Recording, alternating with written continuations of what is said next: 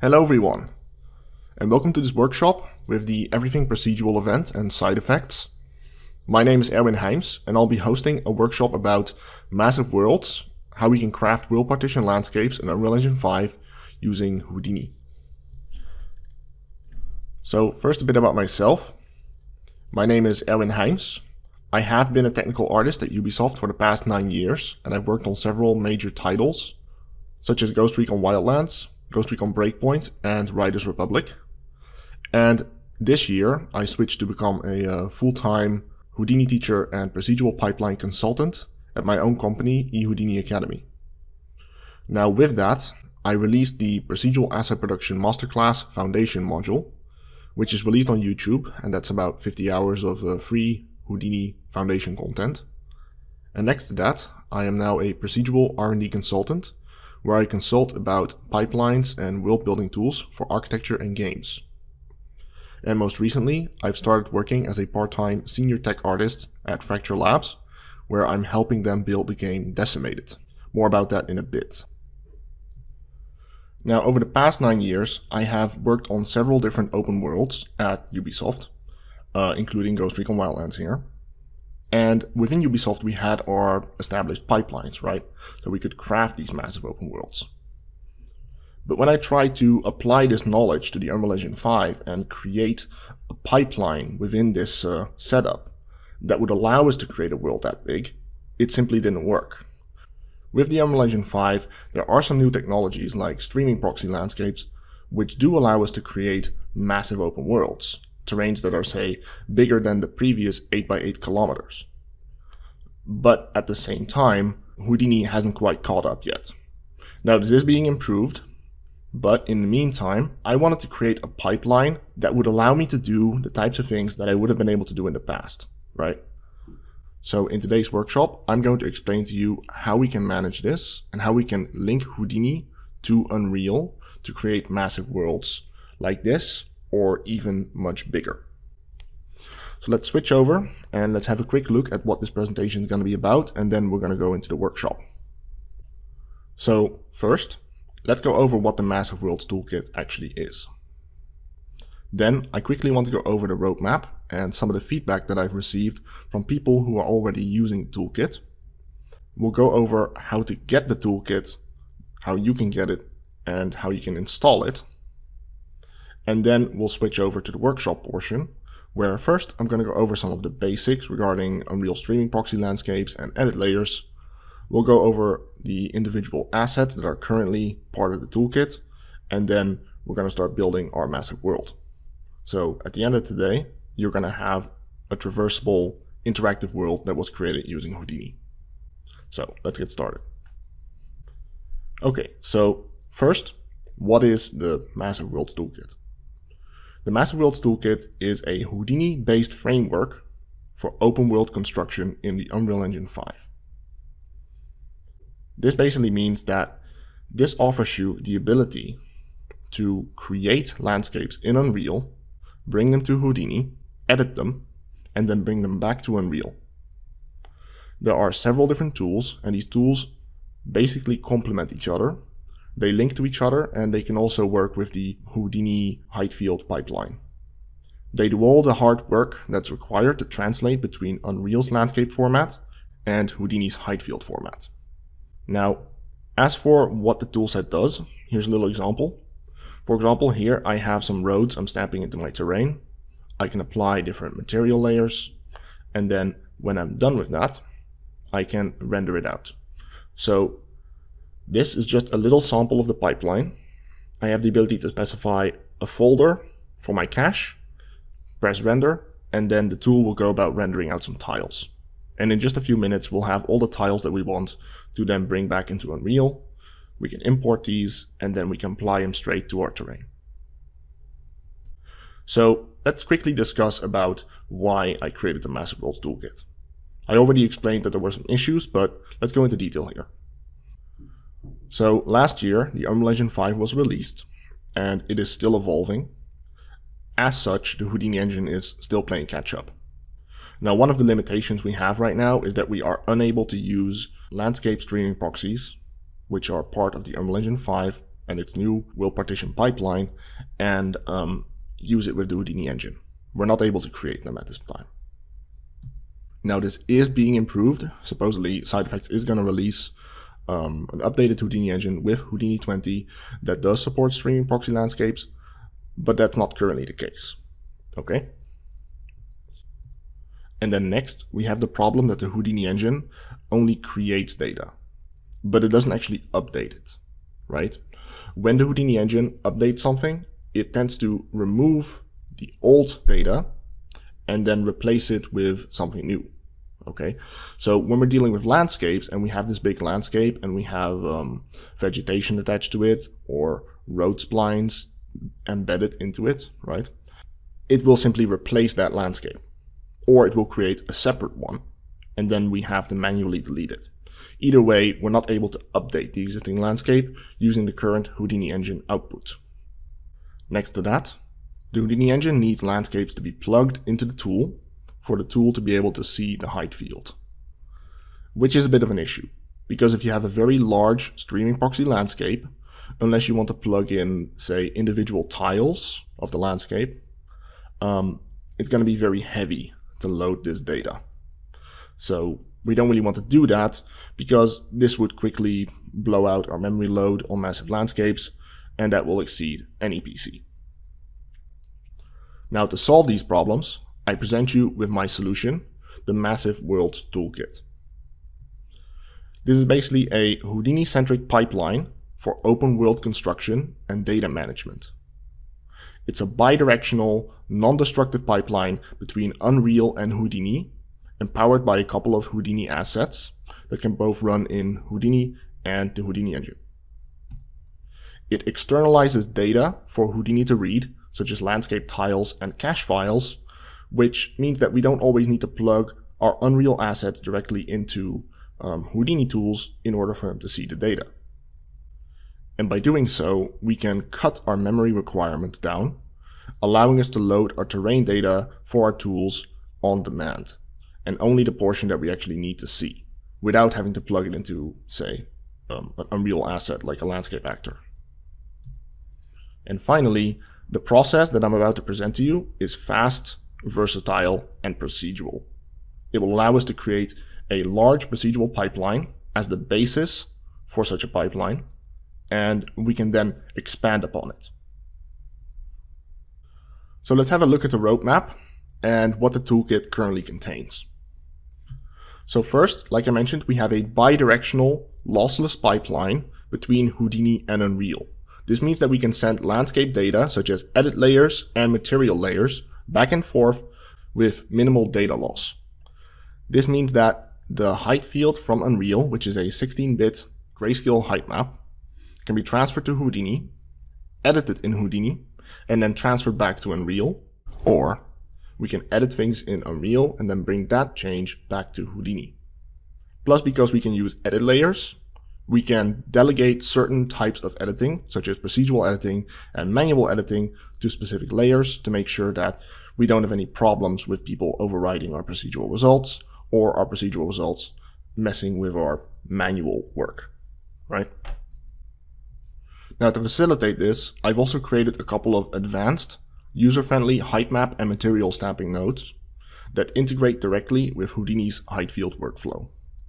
So these nodes have advanced features such as fall-off options, as well as compositing options for the Unreal weight-blended material layers.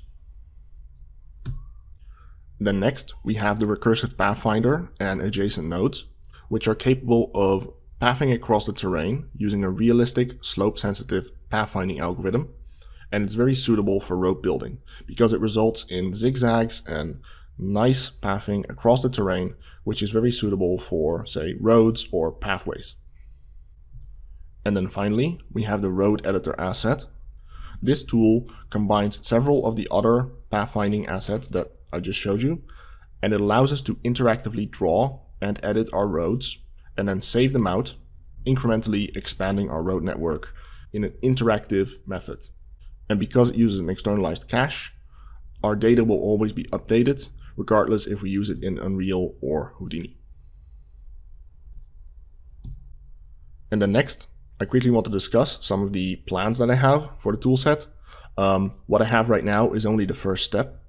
So I have an advanced road post-processing feature that I plan to add, where I can take the raw curves that are part of the pathfinding result and clean them up, and that will then allow us to create even better looking roads in the world.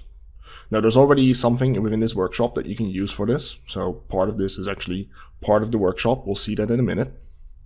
But I plan to turn this into a proper asset that can be configured and easily managed. Next, I want to create a tile-based instancing management system, so we can place, say, vegetation or rocks across our world and then split it up into tile caches that can be easily loaded and updated. I also want to make a couple of tunnel and bridge tools, simple tools that will allow us to use the road network that we've crafted. And then finally, I'm also thinking about creating a couple of additional procedural terrain stamps, something for, say, mountains or valleys, maybe something for rivers. Basically, more general tools for shaping our terrain procedurally within Houdini with minimal effort. Of course, there's also other improvements that I want to apply, but we'll get to that as the toolset gets developed and used. I will be using your feedback, if you have any, to improve the toolset over time. Speaking of feedback, here we have Oscar Mateos. He's the Houdini artist at Fracture Labs, and I'm working with him to integrate the toolset into their pipeline. And he said to me the following, that this is a complete overhaul of how terrains of this magnitude are generated. It allows you to have a solid foundation on which to start developing your tools. So go ahead and read this if you want, but let me quickly show you what the toolset is going to be used for within Fracture Labs. So let me present to you Decimated. So Decimated is a multiplayer online role-playing game set in a cyberpunk world, and it will be using the Massive Worlds toolkit in order to create the large open world landscape that they plan to use for their open world survival.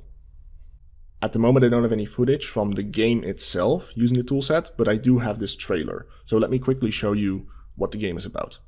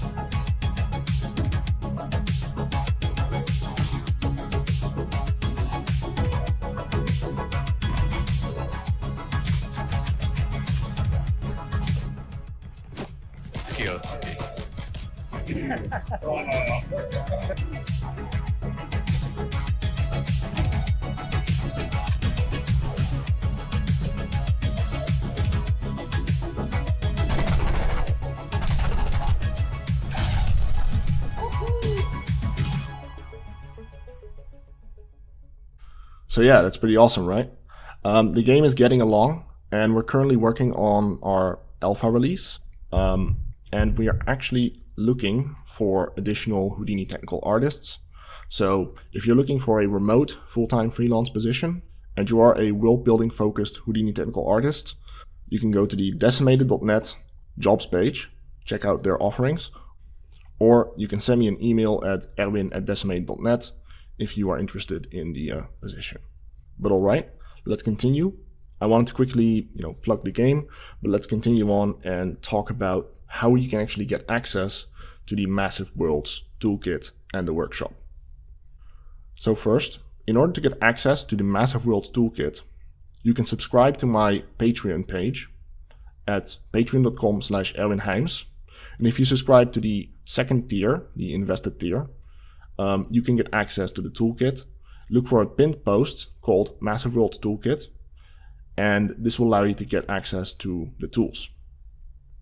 Now, these tools currently are released as black box HDA assets for Patreon backers. This basically means that you are able to use the tools, but you're not able to look inside of them or edit them. This is done intentionally because I spend a lot of time on the toolset, and I actually intend to make this a proper product. So if you are actually interested in full access HDA licensing, you can also talk to me. But don't worry, even as black box assets, the tools are completely functional. They have been rigorously tested, and you can use them for your own personal projects or for making your own indie games, for example, or your games as a game studio.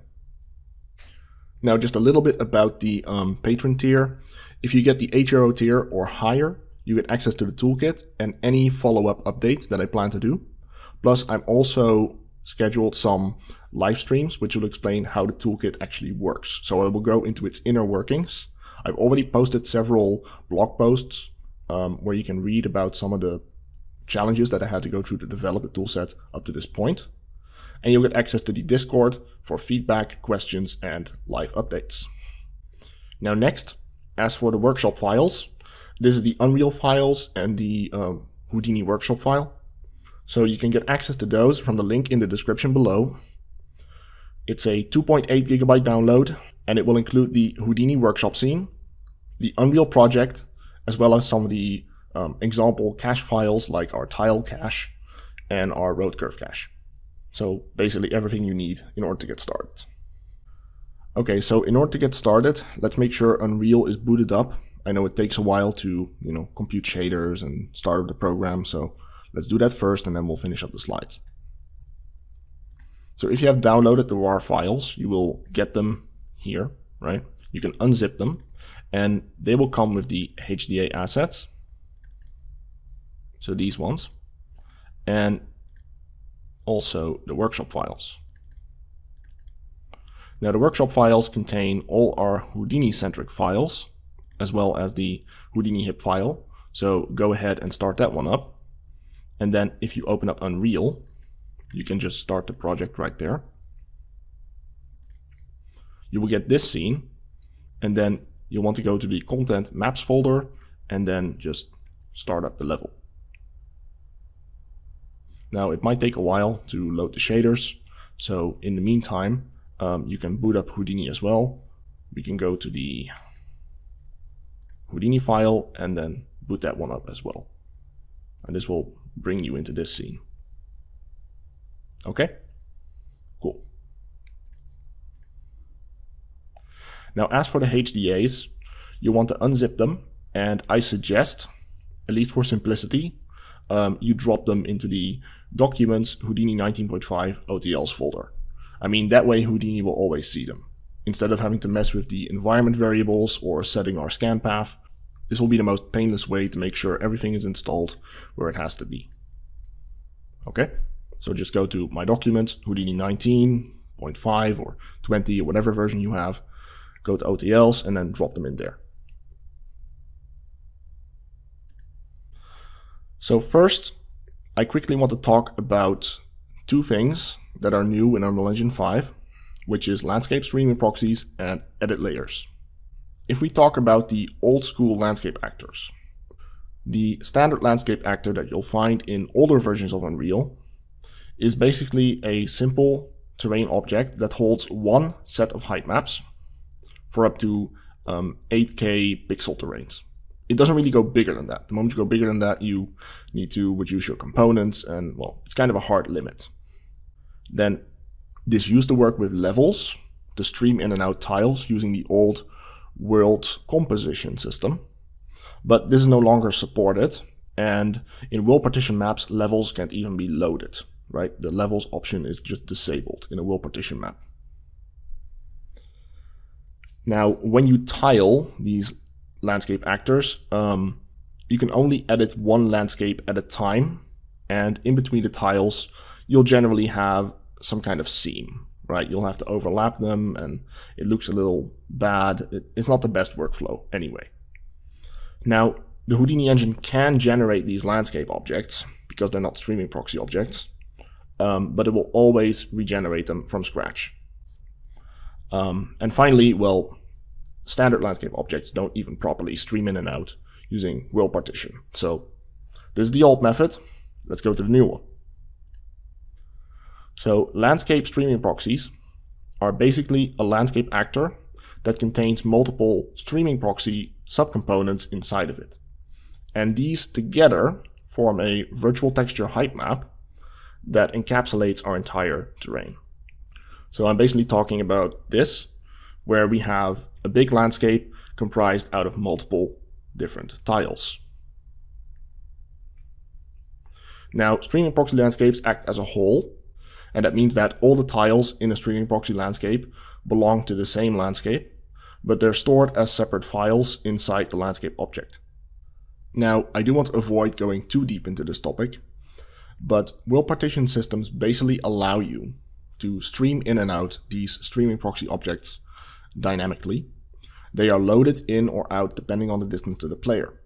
And if they are too far away, like let's say I'm standing here and the tiles back here are outside of my range, they will be unloaded. And instead, the system will replace them with H slots.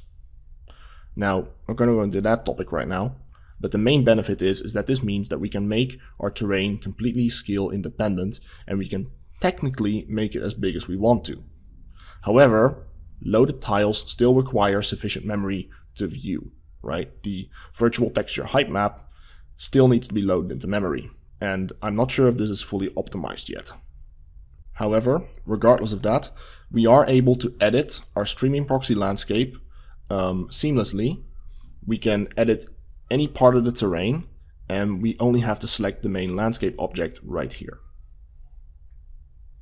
And then finally, while Happy is unable to generate streaming proxy landscapes at this time, like I mentioned before, support is on the way for supposedly Houdini 20. So it's coming, and I plan to integrate that with the toolset when it happens. And then second, we have the Unreal edit layers.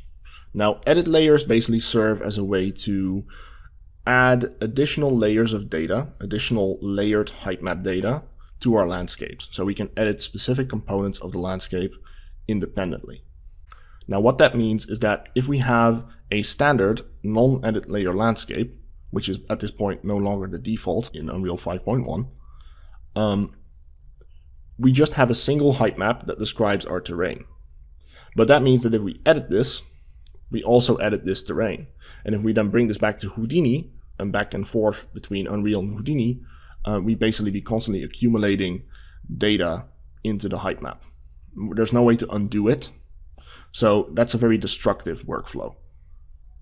Now with edit layers, however, we do have the ability to work on separate layers. And that means that we can keep all of our Houdini related terrain stamping to a dedicated procedural layer.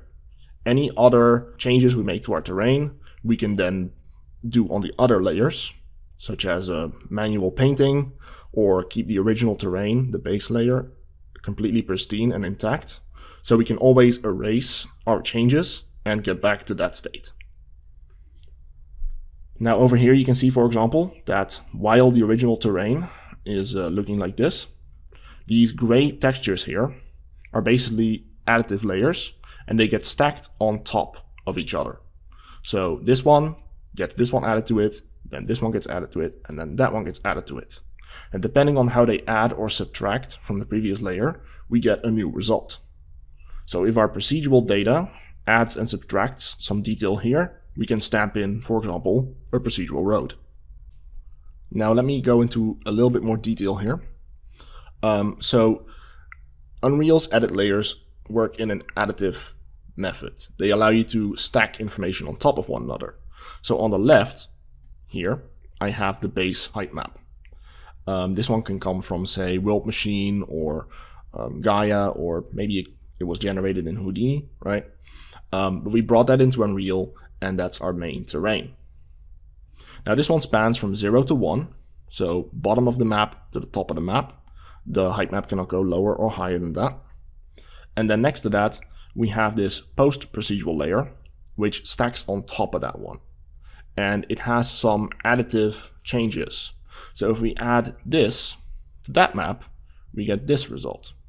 And that might be very useful in case we have, say, a house that we place somewhere, right?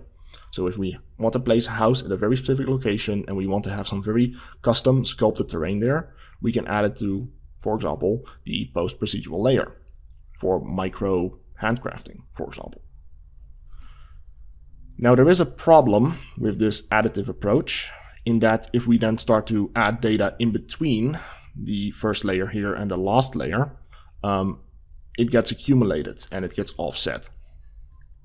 So in this case here, I do some procedural editing. Let's say this dark blue line here is some procedural information that we've applied. It looks like this. And as a result, our terrain is now shaped like that. No longer this gray line, but this result here, the colored lines. This does, however, mean that this house is now underground. You know, we just buried our house because our manual change here got offset. Now, my tools do have a compositing system built into them that allow us to resolve these types of conflicts.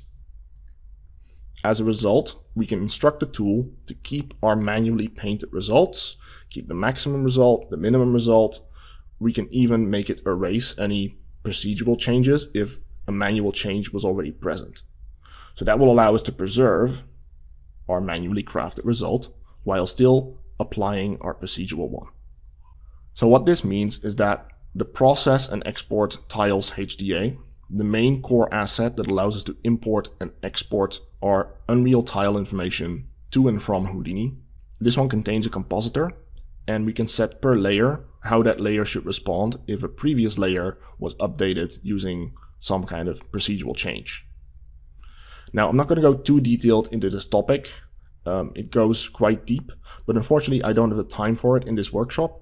So if you have more questions about this, you can check out my blog posts on my Patreon, or just go to my Discord and, ask me questions about it. There will be a dedicated channel in the Discord for the Massive Worlds Toolkit, so you can always go there. But okay, let's quickly have an overview of the individual tools of the toolkit, and then we go into creating our landscape. The first asset that we have is an object level asset, and this one is the Massive Worlds Tile Gen. You'll find this on the object level of the work scene, and this one can generate blank tiles at your designated landscape size. And you can use this as a starting point to create your landscape in Unreal. We'll do this in a minute, so I'm not going to go too detailed on any of these, but basically this one's used to make a start. Then we have the Extract Unreal Landscape and Process and Export node, or PNet.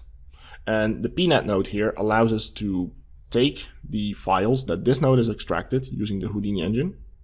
It extracts it to a cache file, and then this one can load that and then allow other tools to use it, for example, stamping in features into the terrain.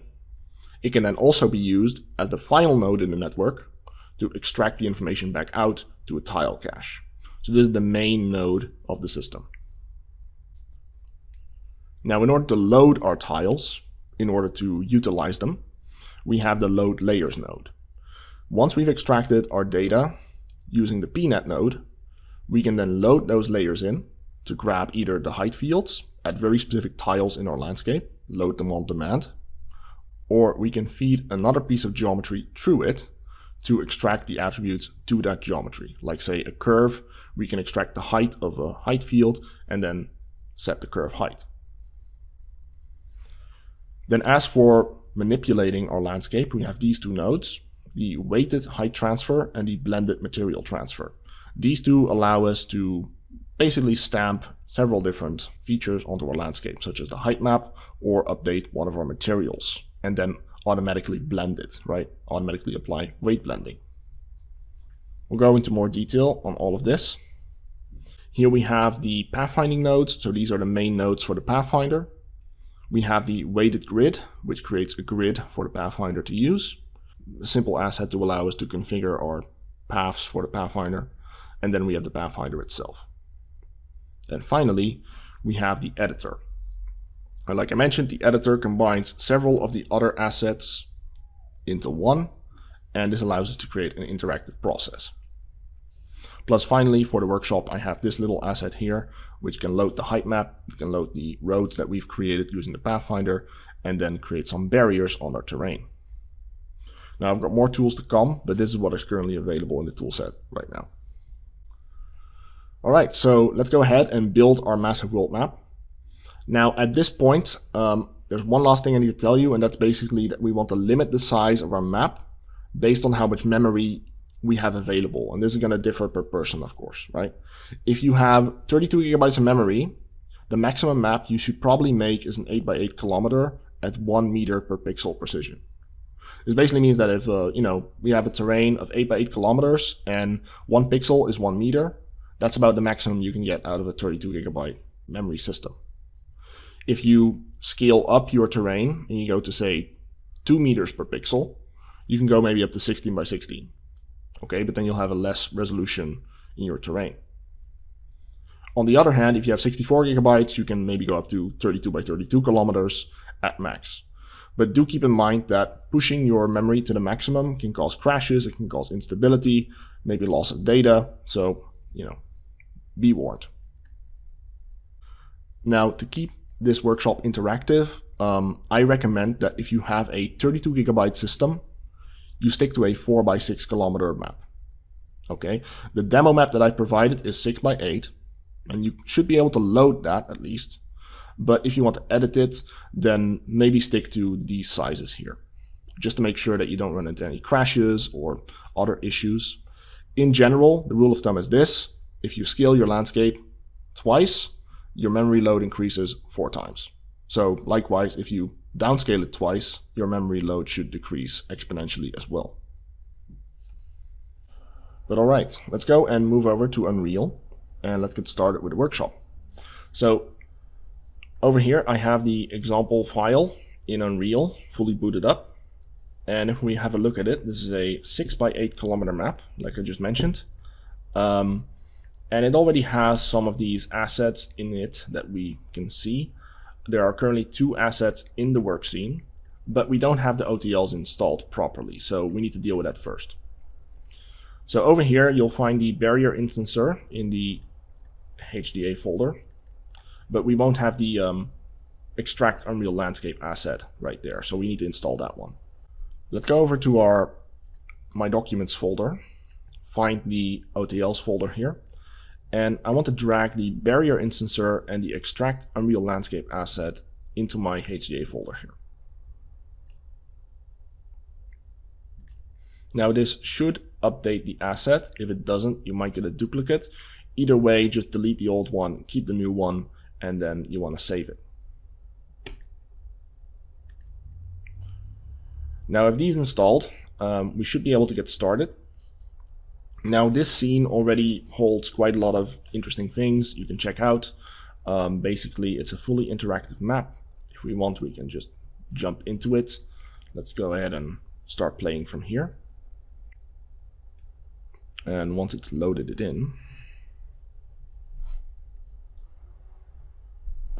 yeah, we should be able to start just running around and playing as we want to, right? So this is basically a fully built map, and everything was imported using Houdini. Now, let me just go and zoom out a bit here. Now this map contains all kinds of roads. We have a lot of detail here. For example, we got our paths.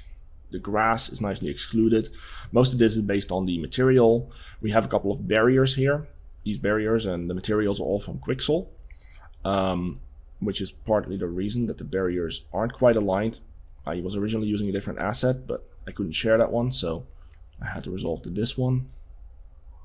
But even so, you can see that the instances are sitting on top of the terrain and they're next to the roads. So they are at least correctly positioned in that regard.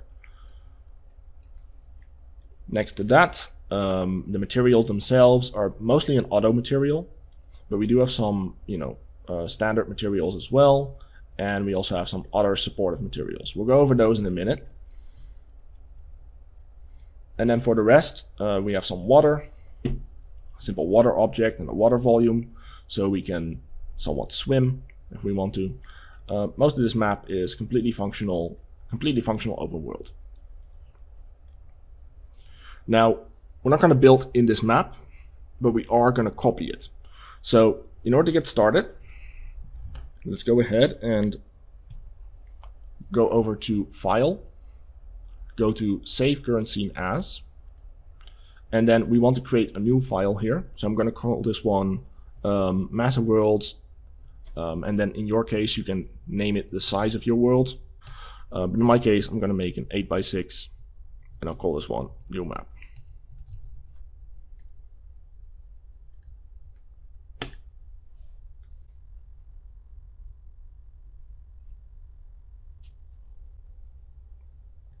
Okay, so this is basically going to drop us in a copy of this map, but we don't actually want to keep this height field because this is a streaming proxy world, and as a result we're basically just duplicating our height field. So let's go ahead and go to our landscape here, and this one will include all of our streaming proxy tiles. We want to select that. Let's go down the list, shift select everything. And we want to select everything. Make sure you also include the landscape object at the top, and then press delete. Now, this is going to take a moment, and once it's gone you will still have the landscape actor here. Also go ahead and press delete on that, just to get rid of it. Okay. Now I do have a couple of other props in here, these tunnels and bridges for example. You can also get rid of those. Those are part of the example map, just some proxy objects I placed. And then for the rest, let's keep the water, but we can hide it for now. So we have the water plane, I'm just going to hide that one. Okay. So here we go, we have a completely blank map. Let's go ahead and save that. Yes, we want to delete all of this. Alright, so now we're good. Now, in order to get started, what we want to do is first create our terrain. Now, there are a couple of ways to do this, and we can actually do it using the landscape tool. So if we go there, we go to landscape, we can use new landscape. Now, there is a problem with this, however, that in 5.1, at least, we're unable to create a landscape that's bigger than 8 by 8 kilometers without first creating an 8 by 8 kilometer area at max and then appending to it using add. It's a bit cumbersome, actually. I personally prefer to do this using tiles, and that's why I created the TileGen asset in Houdini. This node allows us to create a landscape of tiles, export them out to a folder, and then import that into Unreal using the import from file option. And the import from file option can import a terrain of any size, okay? As long as the tiles that we have are properly named and they're all in their own folder, okay? The tiles for landscape need to have their own designated folder, so it will know the tile size. So over here,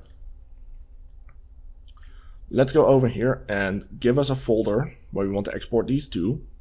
I'm going to use the HIP file because right now our scene file here, if we look at it, we'll have a tiles folder right there. This one is for the workshop. These are all the example files for the workshop. We're going to be using our own project folder. So let's go over here. Now, since your own workstation probably has a different file path, let's go ahead and update this one so we output these tiles to the right location. I'm going to type here $HIP. And if you know Houdini, then you know that this basically leads to the location where your HIP file is located. So if we do that and we middle mouse click on this, we see that it should point to the current folder where our project is located. And then it's going to pick the tiles folder. So that's this folder here. And then we're going to create a new folder in here called initial tiles. Let's go ahead and do that. Then next, let's decide how big our map is going to be and what resolution of tiles we want to use. Now in the past, Unreal used to use tile sizes of say 1009 pixels or maybe 504 pixels. This is no longer the case. Within will partition tiles, we have different tile sizes and they're all multiples of 510. So in our case, our landscape is going to be 1020.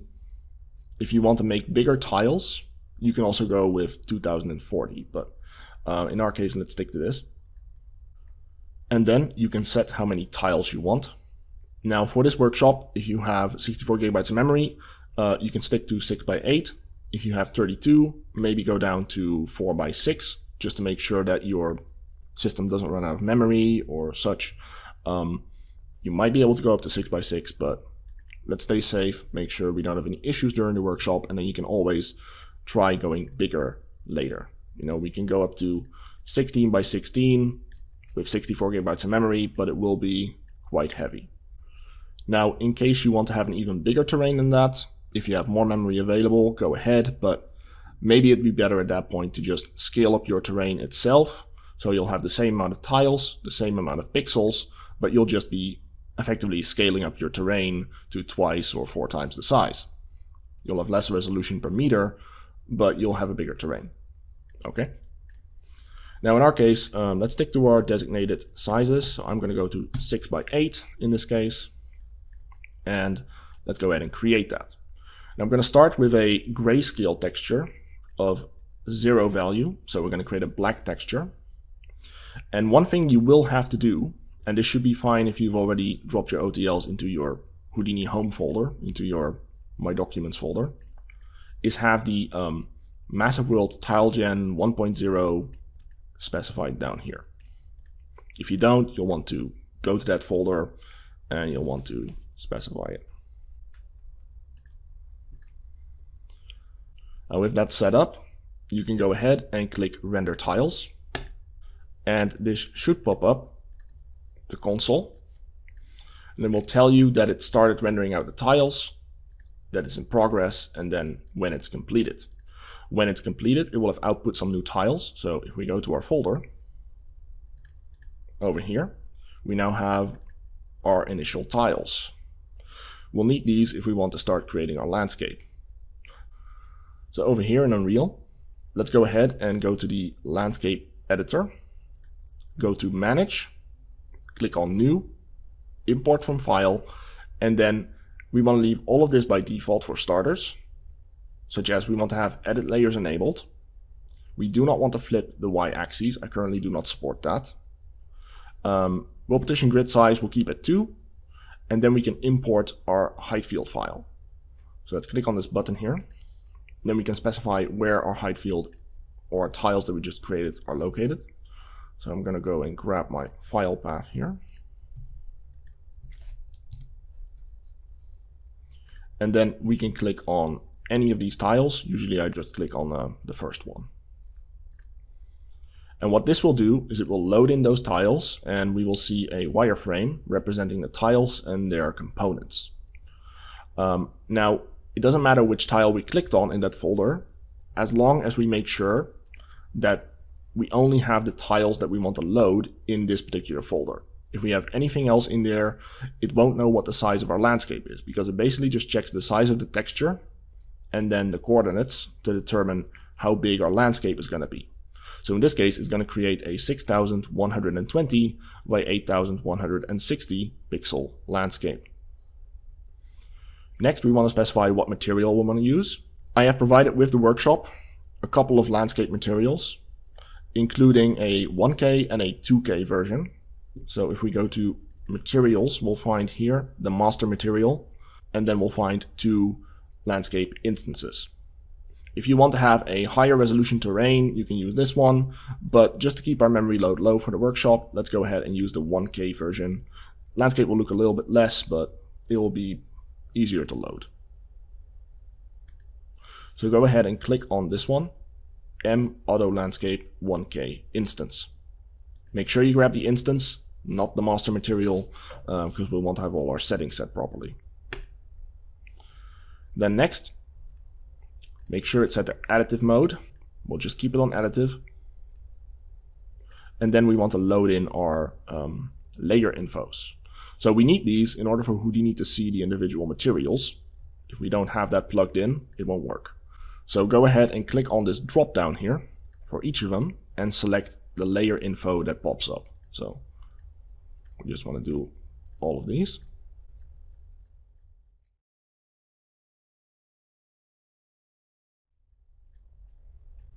Now the only one that won't have a layer info is the visibility layer. Don't worry, that's intentional. We just want to finish all the ones up down here as well. And these layers are different. They don't actually have a material, except for this one. Don't worry, that's also intentional. And then down here, we have all the settings that basically determine how big our landscape is. Now it's going to tell us that the resolution is 1 pixel more than the numbers that we had up here. That's actually intentional. This is the pixel count. This is the vertex count. The vertex basically means the corners of a pixel. That's a problem I had to solve in order to make this entire toolset work. But that aside, over here we have the size of our terrain. Now we do want to tweak this. The first and most important one is the height of our landscape. So by default, an Unreal landscape is only going to have 512 meters of height. So normally 100 scale is 512 height. In this case, I would like to create a terrain that exceeds that. So I'm going to scale this up to 200. And that will make our terrain 1024 high. Now notice how our terrain just sunk down. And that's because Unreal landscapes are always centered around the middle of their landscape container. Okay, so if we make this smaller, then the bottom of our landscape actually raises up. We cannot exceed the minimum or maximum height of the terrain. So we want to set this properly ahead of time, or we'll run into some problems later. In my case, I want to set the 200, and that means we have a 1024 high terrain.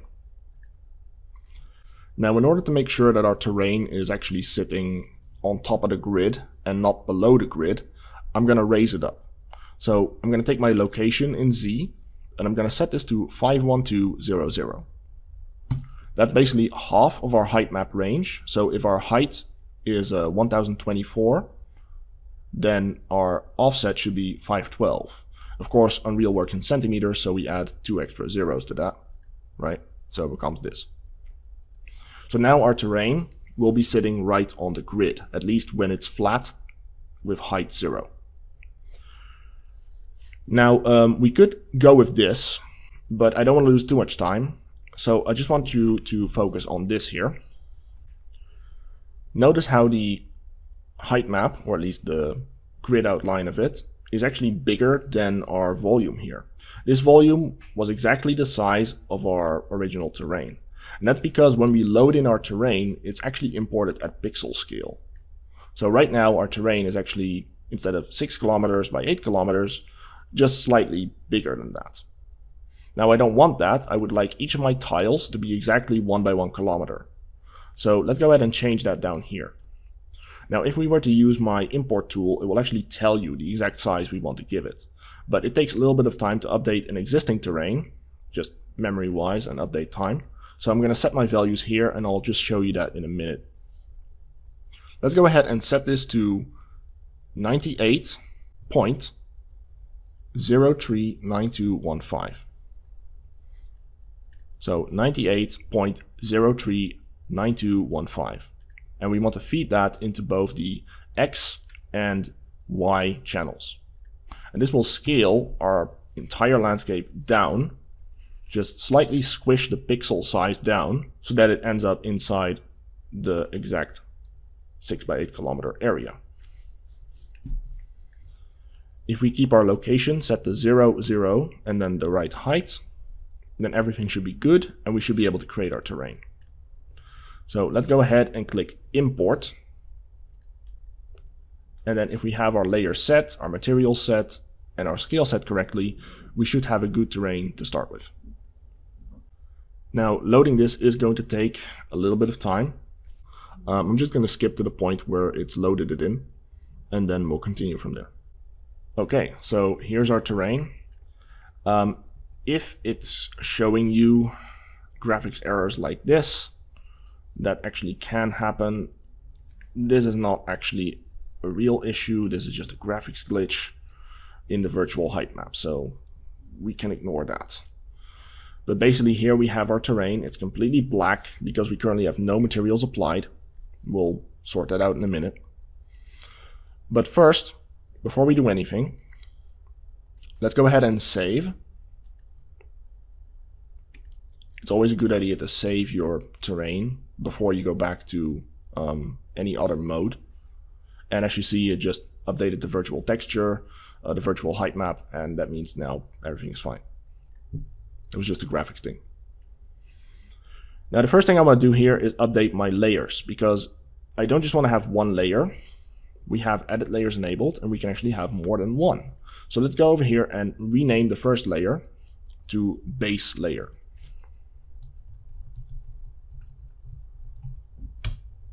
Right?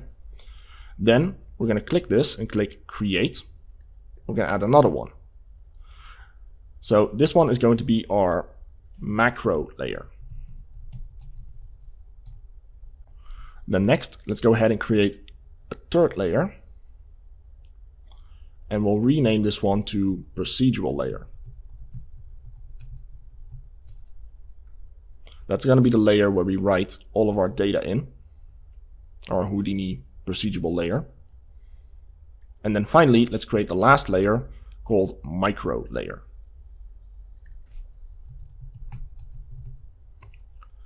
Now, just to give you a quick overview of what I intend to do with this. The base layer is the layer where we store our main terrain height map in. This is the base layer. We don't want to touch this one for sculpting the height.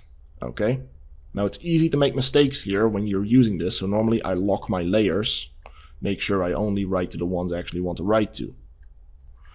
But basically the base layer is where we put, say, our Gaia terrain or our world machine terrain or whatever we originally generated with Houdini.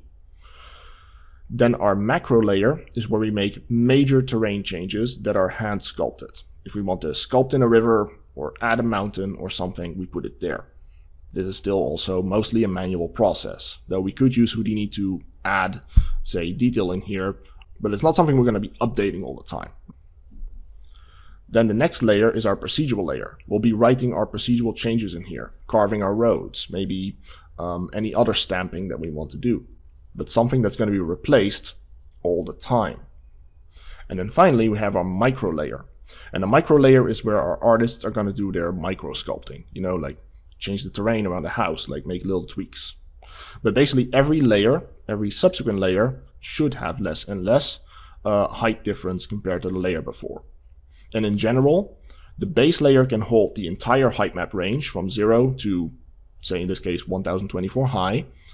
But the macro, procedural, and micro layer are additive, and they can only add or subtract half of that height map. So if the terrain is 1024 high, then these three layers can only add or remove half of that, 512. So with these layers created, let's go ahead and save this again. And now our terrain is ready to be exported out to Houdini. It's completely black, which means that none of our materials are currently applied, but we'll deal with that in a minute.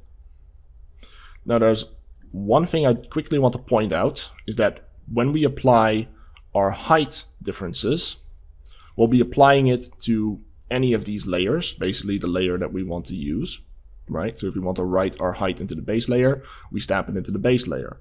If we want to write some procedural information that we constantly replace, we use the procedural layer. But our materials don't work that way. Currently, Houdini cannot read materials on different layers. It can only read it from, well, all layers combined, as if they were one layer flattened together. And secondly, weight blended materials don't actually work properly when you apply them to different layers anyway. So we only want to apply our materials to the base layer, right? So it's always a good practice to lock the layer you don't want to edit, do your sculpting, save it, basically just make sure you don't write data into the wrong layer. That's the main advice.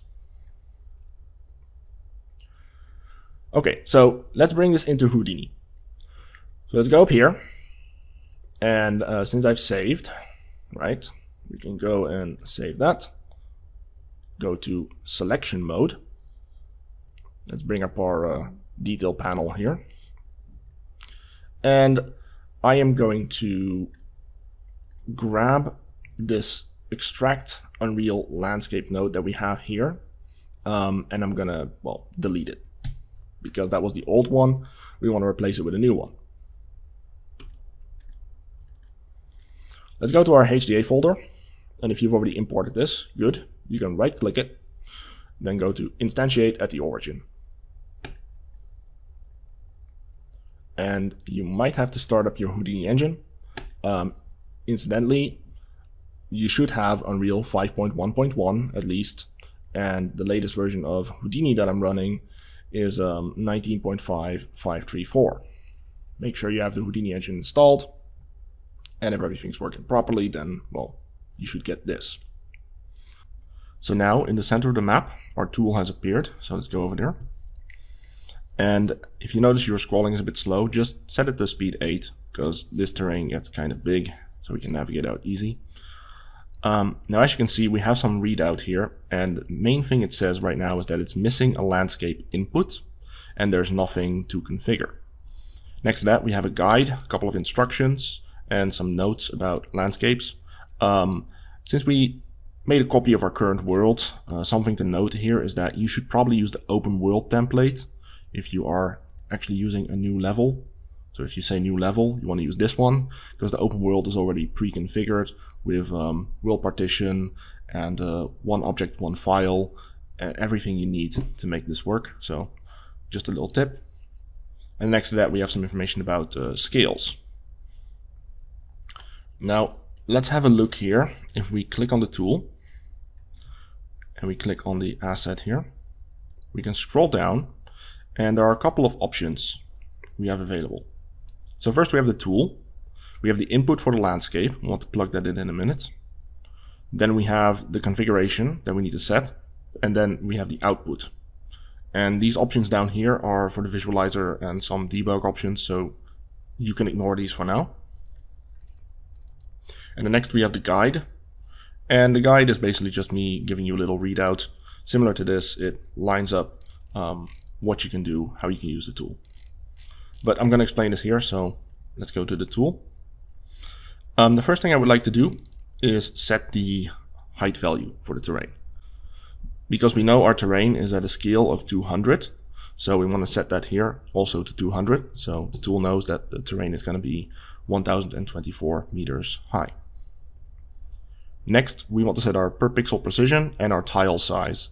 Now, when we exported our tiles, we were using 1020 pixels. And we want to make sure that we set that correctly here as well. Now, if we want to have 1 meter pixel precision, about 1 meter, we can use our default setting. If you want to have double the pixel precision, or basically a higher resolution of your landscape, more detail, you can use this. But of course, that will exponentially increase your memory load. Alternatively, if you want to use less memory or have a larger landscape for the same amount of memory, you can use 2 meter or 4 meter pixel precision. And then the tool will give you corresponding values when it's taken in the landscape. As for our tile size, we are using 1000 meter sized tiles, so that's what we'll set here. All right, then let's go ahead and plug in our landscape. I'm going to go up to landscape input, go to landscape selection, and we're going to grab our landscape object at the very top. Basically, it will show you every single landscape streaming proxy, every individual little square here. But what we want to grab is this guy, the landscape object. So if we go to our tool, we can then select it right here. And this is going to take a while. Unfortunately, there's nothing I can do about that. It simply means that Houdini has to load in the landscape and save it to memory. This is also one of the reasons that you want to have a decent amount of memory available, because we do have to load the entire landscape all at once for Houdini to see it. If you are using will partition, you can use the will partition system to load only a part of the map, and that will reduce your memory load. But the moment you want to import this back into Houdini, we do need to load the entire terrain. You can hide everything else, right? You can hide all the other data layers in will partition, but you have to have the terrain fully displayed. So I'm going to skip forward here until it's loaded. It should take about a minute or so. So as you can see, it's now loaded in properly. Let me go to full screen. So as you can see, we now have a big blue outline around our terrain. We basically want to make sure that the blue outline and the red outline are aligned. The red area needs to be inside the blue area. And normally the red area indicates the height of our terrain, but if there's no height in the height map, it just thinks of it as a grayscale value, so it picks the middle value. That's why it thinks right now the terrain is this high. That's basically just how Houdini imports the terrain from Unreal. So until we actually have some height in this terrain, I cannot properly figure out the height. But besides that, we get some readout down here. So in the corners, you will find the path that it wants to save it to. We'll fix that. It will currently default to our Unreal Engine folder. Next, we have the statistics from the terrain. So we can see here that's the resolution of the actual streaming proxy landscape. We have the tile size that we've set. And then over here, we have our configured data. So if this is all set up properly, then down here in the second section, it will tell you the exact size and location that your terrain has to have. Let me go over here and show you. Let me scroll up. Then over here, you will get these settings. So we already set the scale and the height, as well as the offset in will position here. And then next to that, it has automatically specified the location. Now, this should be okay for us. We don't really have to round it off, but if you want, you can. Basically, we need to make sure that the landscape's corner, way over there, is at the correct position, so the landscape is centered on our grid, because that's how my tool expects it. It needs it to be centered. Now overall, this should be okay, so we're going to go with that. And then we can go back to our tool. Now you'll notice that we also have some layers here. These are the layers that we fed into our landscape. We have our base layer, macro, procedural, and micro, and it's detecting them in that order. So you should have it like that. If you don't, then you'll have to update that on the landscape. So down here in the tool, let's go ahead and update our export path. I'm going to go to my folder, the main folder for our workshop. And over here, you'll find the landscape exports folder. We basically want to grab this one. So I'm just going to grab the file path from that and click these dots, plug it up in here, select folder. And well, that should update it. Sometimes if you just paste it in there, it doesn't always work. So I notice you want to use these dots for it to properly catch, or it tends to reset it. Then next we want to set the name of our output. So in this case, our previous one was called workshop. In our case, I'm going to change this to Massive Worlds, workshop, new map, and enter. And then we have append stats to file name, and you'll notice here on the readout that what that means is that it's basically going to add the size of the landscape to the end of the file, so it's easier to recognize. Okay, so with that, we can now export it. So let's go to the tool. So we can click on this button, click on save, and now it should have output a file for us. Now here you can see in our landscape exports folder, we now have this cache file. It's a very small file right now because our landscape has no height information, and as such, it's basically just compressed it. So there's no information to sample.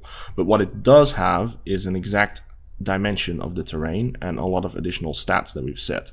So we can use that in our PNet tool to import it into Houdini. And let's go ahead and generate a terrain for ourselves. So we can actually bring this into Unreal and have something to play with. So I'm going to go to Houdini, and here we have our workshop file. So we just worked with the tile generator. Let's hide that one, and let's go to the work scene. So let me just quickly show you what we have here. So we are going to start with the landscape generation over here. So we're going to bring in our terrain and then generate a little landscape and then output it again so we can bring it to Unreal. Then after that, once we have that, we can bring it back to Houdini. We can save out some files, and then we can start building a road network using that. Over here we have the Pathfinder setup in a raw form, and here we have the editor setup that uses these same nodes internally. So we'll go over this quickly, and then we can build some roads for our landscape. And then finally, we'll deal with this here, which is the output. So we'll load in our terrain as is, we'll stamp in some new details, and then we'll stamp back out the new tiles. Okay. All right, so let's start up with this here. That will give us a basic understanding of how this process works. All right, so first here at the top, we have our import option, our import PNet node, the process and export tiles node. And like I said, this is the core node of the system. So if I just go up top here, it's currently in import mode. Now, something you need to know about the PNet nodes is that just like with the tile generator, you want to make sure you have the file path for the PNet locked core asset set up here. If that's not set up, then the rendering system won't work. So make sure this file path is correct for you, and then we can continue. You want to do that for every PNet node you want to render something out with. But okay. So up here we have the import mode currently enabled. We also have the composite and export mode. This one is specifically if we have already stamped something into our height field and then we want to export that back out. Then next down here, we have our current layers. Now, what I'll do is I'll flush these. Let's go ahead and just render this one. And right now this is rendering some blank data that already came by default with our workshop file. We have now created a new file, so instead let's load that one in. Let's go up here, select that, and that will switch it out. Now it's not going to change anything because we basically exported a landscape with the same landscape material and the same landscape edit layers, so there's nothing to change. But if I were to clear these, then the tool will try to assume how your landscape is generated. In general, when you click on this button, it will do that for you and it will populate these menus. So what is this for? Well, by default, the landscape will have some data in it. That's the file that we exported, and it will include information about the landscape such as its size, the resolution, the tile size, and the per pixel scale that we've set. Now, if we click on this button, then it will populate these configuration menus down here. And by default, you don't want to mess with that. This should be set up correctly. Unless you have additional edit layers that you don't want, you should be able to just leave this alone. Then for the materials, same thing. It will load in all the materials that have a layer info set on them in Unreal. If there's no layer info assigned, Houdini can't see them. So you need to make sure they're all assigned. Now, there are a couple of layers in here that in Unreal are no weight blended. So if I go to Unreal, go to my landscape, and then I go to painting, then at the bottom you'll see here a couple of layers that say no weight blending. Now normally weight blending means that these layers accumulate and they all have an influence, like a percentage, but it always has to add up to 100%. So if this one here, the snow, for example, has 50%, then the other materials only have 50% to distribute among themselves in order to do the blending. No weight blended materials don't care, and they can have a value from 0 to 100 influence independently from one another. I'll explain that a bit more in a bit when we do some material stamping. But basically, what we have to do here now is make sure that we set for the materials that have no weight enabled these toggles. So we want to disable it on the remove grass layer, the darken layer, the procedural dirt road, and the remove auto snow. If that's set up, then now the material nodes that follow in this network, the blended material transfer nodes, they will now know that these layers should not be considered when it does the auto blending. Okay, so the next part about this node, let me just minimize this. So the next part here is the preview system. This allows us to preview any of the layers that we currently have inside the PNet node. This can be layers that were imported from Unreal using the import cache, or data that was coming from our export feature down here. So if we look at this right now, we have several layers available, including some of them that were generated by this node. I'm not going to go fully into that right now because we have no data to export. But these are basically the layers that are set up down here in our layers to render. You can actually preview those before you render them out. We'll get back to that later. We can also specify how we want to preview our terrain. Right now I'm viewing the whole landscape, so the entire landscape here. Or you can view it as individual tiles, in which case you can specify the tile number. And if we zoom in a bit, we can see that we have the tile numbers here, plus the coordinate of the tile. Now, this can be useful if our terrain gets really big and we have a lot of data to view, so it'll be a bit faster and memory efficient. Now, the last part here that I want to cover right now is the output layer for edit. If we're inside the import mode, the tool will output the landscape from the second output here, so we can actually start editing it. Now, the preview mode is completely separate from that. This just allows you to view the data, but the data comes out here will always be the full data set. So if we look at that, we have a lot of our layers available right here. Now, the layer that we are editing is the layer that will be edited, and then when we export it out, that's the one that we're going to apply all of our processing to. So if we are editing the base layer, we're basically updating that layer when we output export.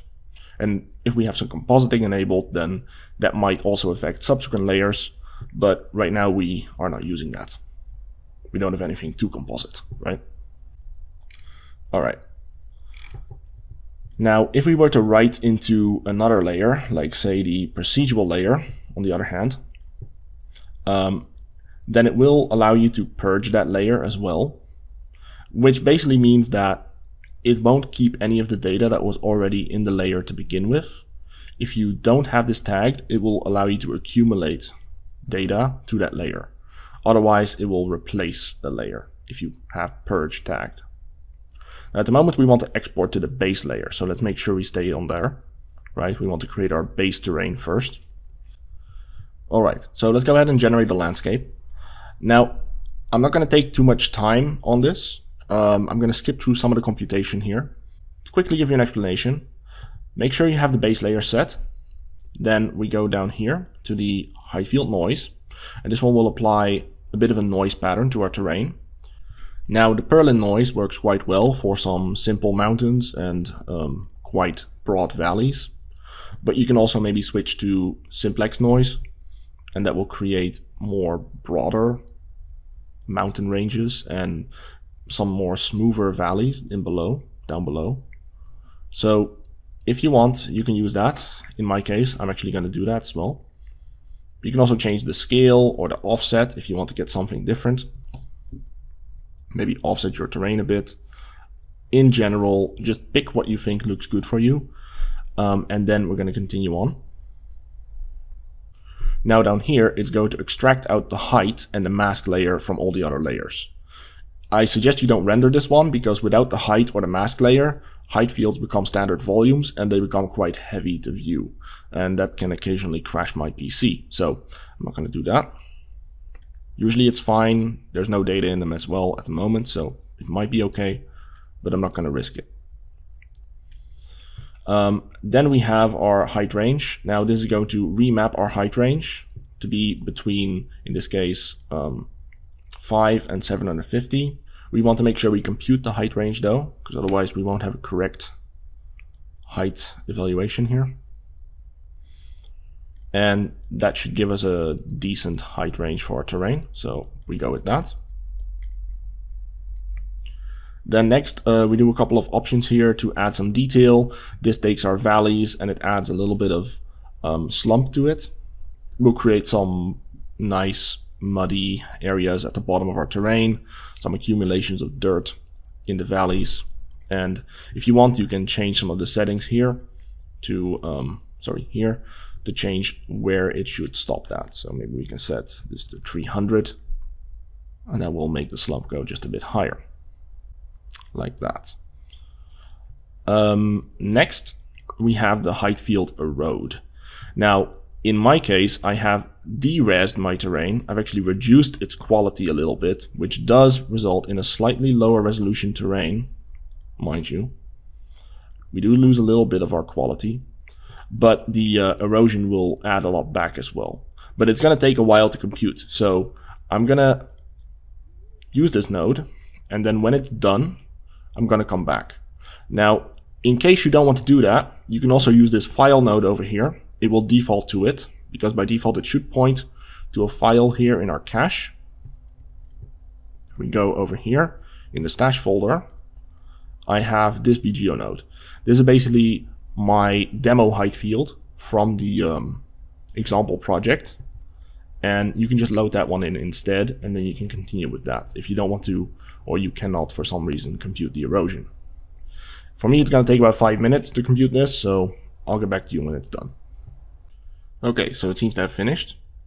So now we can see here we have our erosion.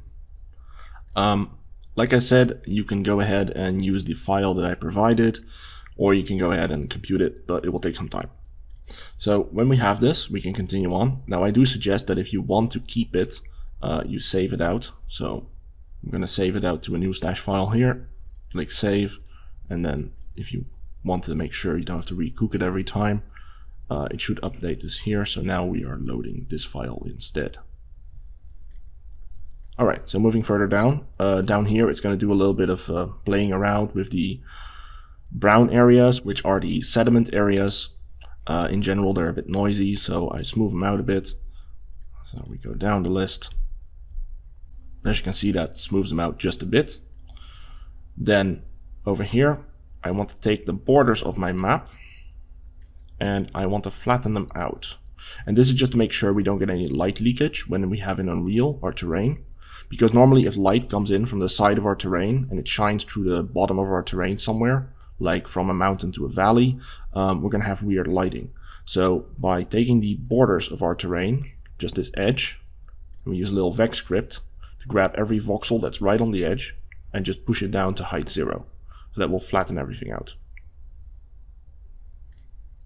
Then we go ahead and merge it back together. Also notice that before we did this, I have actually restored the resolution of our terrain back to full resolution. So this one here is actually linked up to the resolution node up there, just to make sure that we keep the same resolution of our height map as the other data that we have in this stream. So once merged, we now should have all our layers together. And something of note is that these layers actually have attributes in them, and they come from the PNet node. So if we look at that quickly, and we just look at the data here, there are some point attributes and some detail attributes that describe basic information about the landscape, but for the individual layers, we have a lot more data, including the layer type, which describes if it's a mask, if it's the original height state of the terrain, the height map itself. In this case, we have a copy of it in the sediment. We have to delete that. Then we have the edit layers, which are states 0, 1, 2, and 3.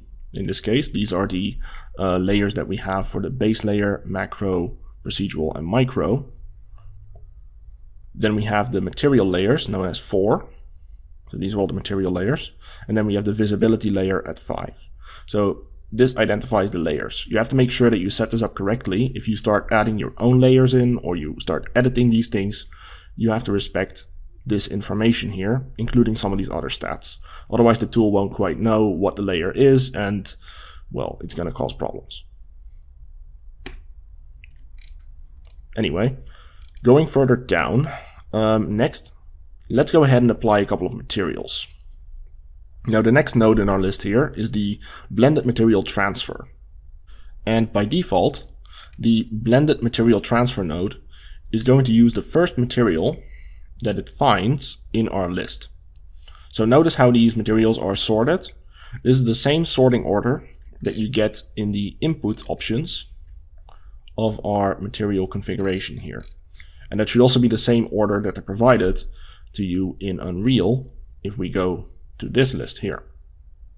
So that's quite useful. That's the same order.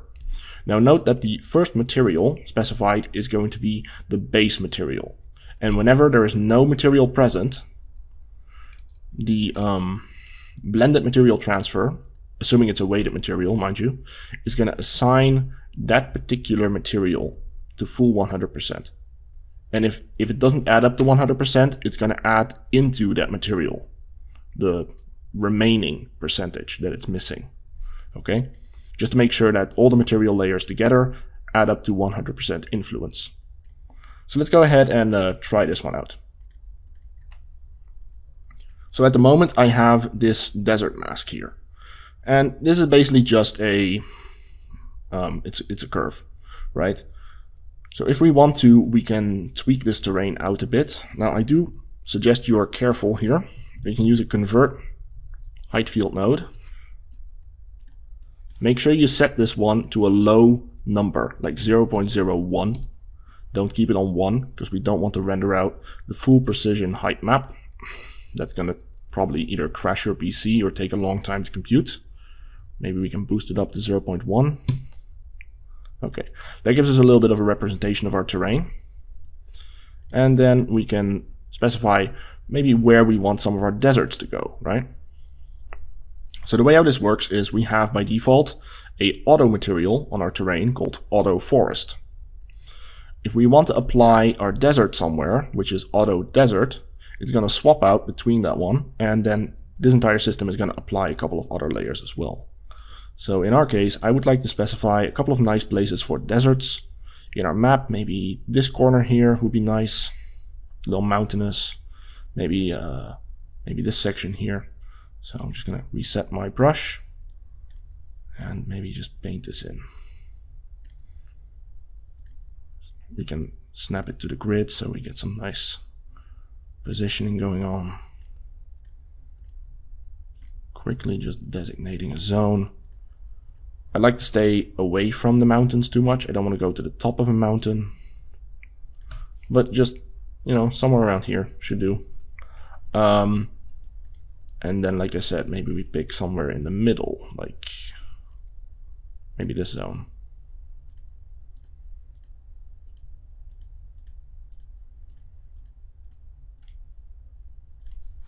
All right, so once we're done with that, we can use a height field project to project it to the height field.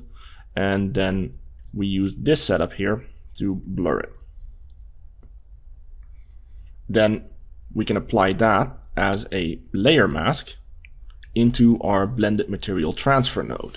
Now you can also apply this mask from the other input, but then you have to set this one here over to input 1. So right now we're using a secondary input with the same resolution to get the mask. And we're currently applying the auto material here. Now another thing we're doing is we're applying it at max, which is the default setting. And max basically means that the material is going to blend with an existing material and it's going to keep the maximum value. We can also replace it if we just want to completely wipe the original material from that layer and then replace it with a new one. We can add, we can subtract, or we can simply say we want to just flood the material, which means everything gets set to 1, in which case it will look like that. It won't even use the mask at that point. Or we can erase it. And we're going to keep it on max. And then over here we have output as a mask. So if you have this tagged, then it will output as a mask right here. You will see what it looks like. And finally, we have the ability to stamp the intensity. Now, right now I'm stamping it at an intensity of 1.0, meaning it's going to just stamp it between 0 and 100% range. Now, if you want to know more about this, you can read this or the help file. But basically, if we limit our stamping range, then any other materials that are present underneath are going to be suppressed, but never fully erased. Or at the very least, they can be erased if they are too low, like if they were already really low to begin with. But the general idea here is that if in Unreal we were to erase this layer, then whatever other layers were underneath before, and they're going to be returned back to their original values. So you can use this or custom intensity if you want to set that. In this case, if we were to set, say, a custom intensity to say 0.5, then you'll notice that everything becomes more pale, like that. So it won't have as much influence. I'm not going to do that here. Keep it on 1.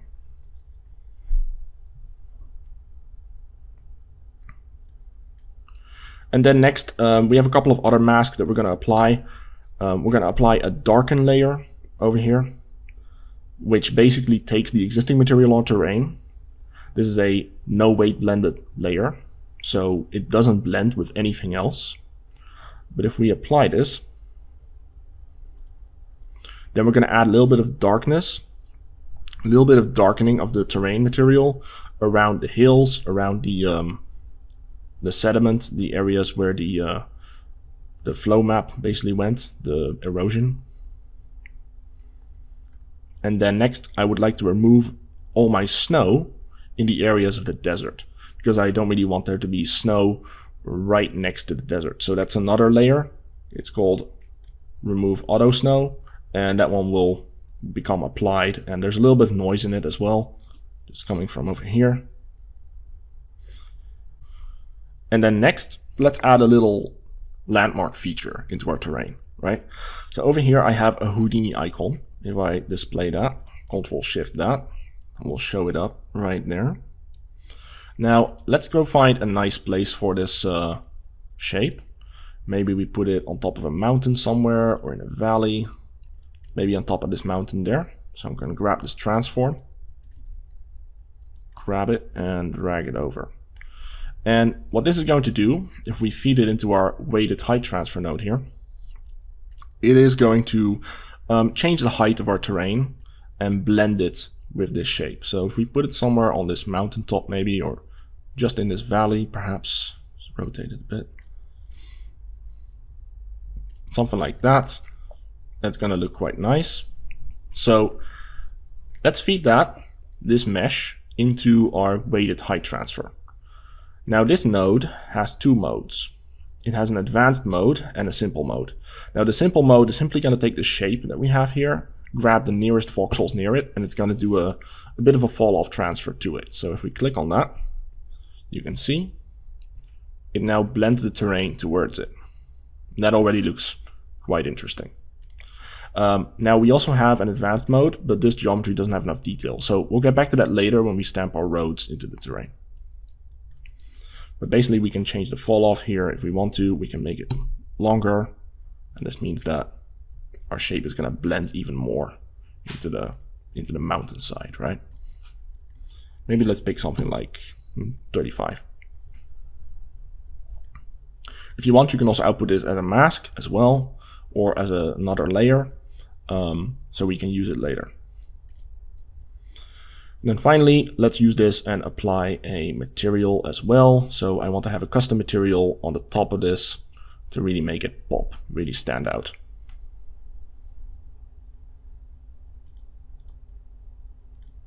Okay, so this is basically going to apply that material. Now notice I have this node here, this build material mask. This basically takes my mesh, projects it onto the current height field we have here as a mask, does a little bit of blurring. This is not one of the Massive Worlds nodes, but it's just a simple node setup to transfer this shape to a height field as a mask and then bring it in. It's very similar to how you would normally do a height field workflow, so let's go with that. And then once we have that, we can now go ahead and export it. Okay, so now we have our data, we have our terrain. At this point, the PNet node is going to start compositing all of these layers together. And when it's done, it should give us this. So in export mode, the tool actually has a couple of additional options here for compositing. Like I mentioned previously in the slides, we can composite together the other layers if a previous layer had a change. I'm not going to go into detail here right now, but like I said, you can ask me on the Discord. Next to that, over here we have our preview again. So now we actually have something to view. So let's have a look. If I click on this, you can see several of our layers, like for example our darken layer. If we click on that one, we can, and we render it, we can preview this layer, and it will show it as a mask as well as a little bit of height to display. We can also view the individual layers of our landscape. So here we have our base layer right now. Let's hide that. And you can see we've stamped our logo into that actually. Then we have our macro layer, procedural layer, and micro layer. We have not done anything to these layers just yet, so they're still going to be just blank, right? We have all our materials, so we have our default forest layer. And notice how the deserts have basically removed that particular layer right there, because it's a weight blended layer. But we'll also have this Houdini logo, which has been removed because that's where our custom forest material has been stamped, the forest floor material for the Houdini logo. And if we look at the desert layer, you will see the same. It's basically the opposite because these are basically switching each other out. All right, so with that, there's a couple of other ones that we can look here at the bottom. They're called pre-composite and composite. Now the pre-composite is basically the state of the terrain as it was before we did our stamping. So that's basically a layer that was carried over from our import node, and we can actually export that out as well.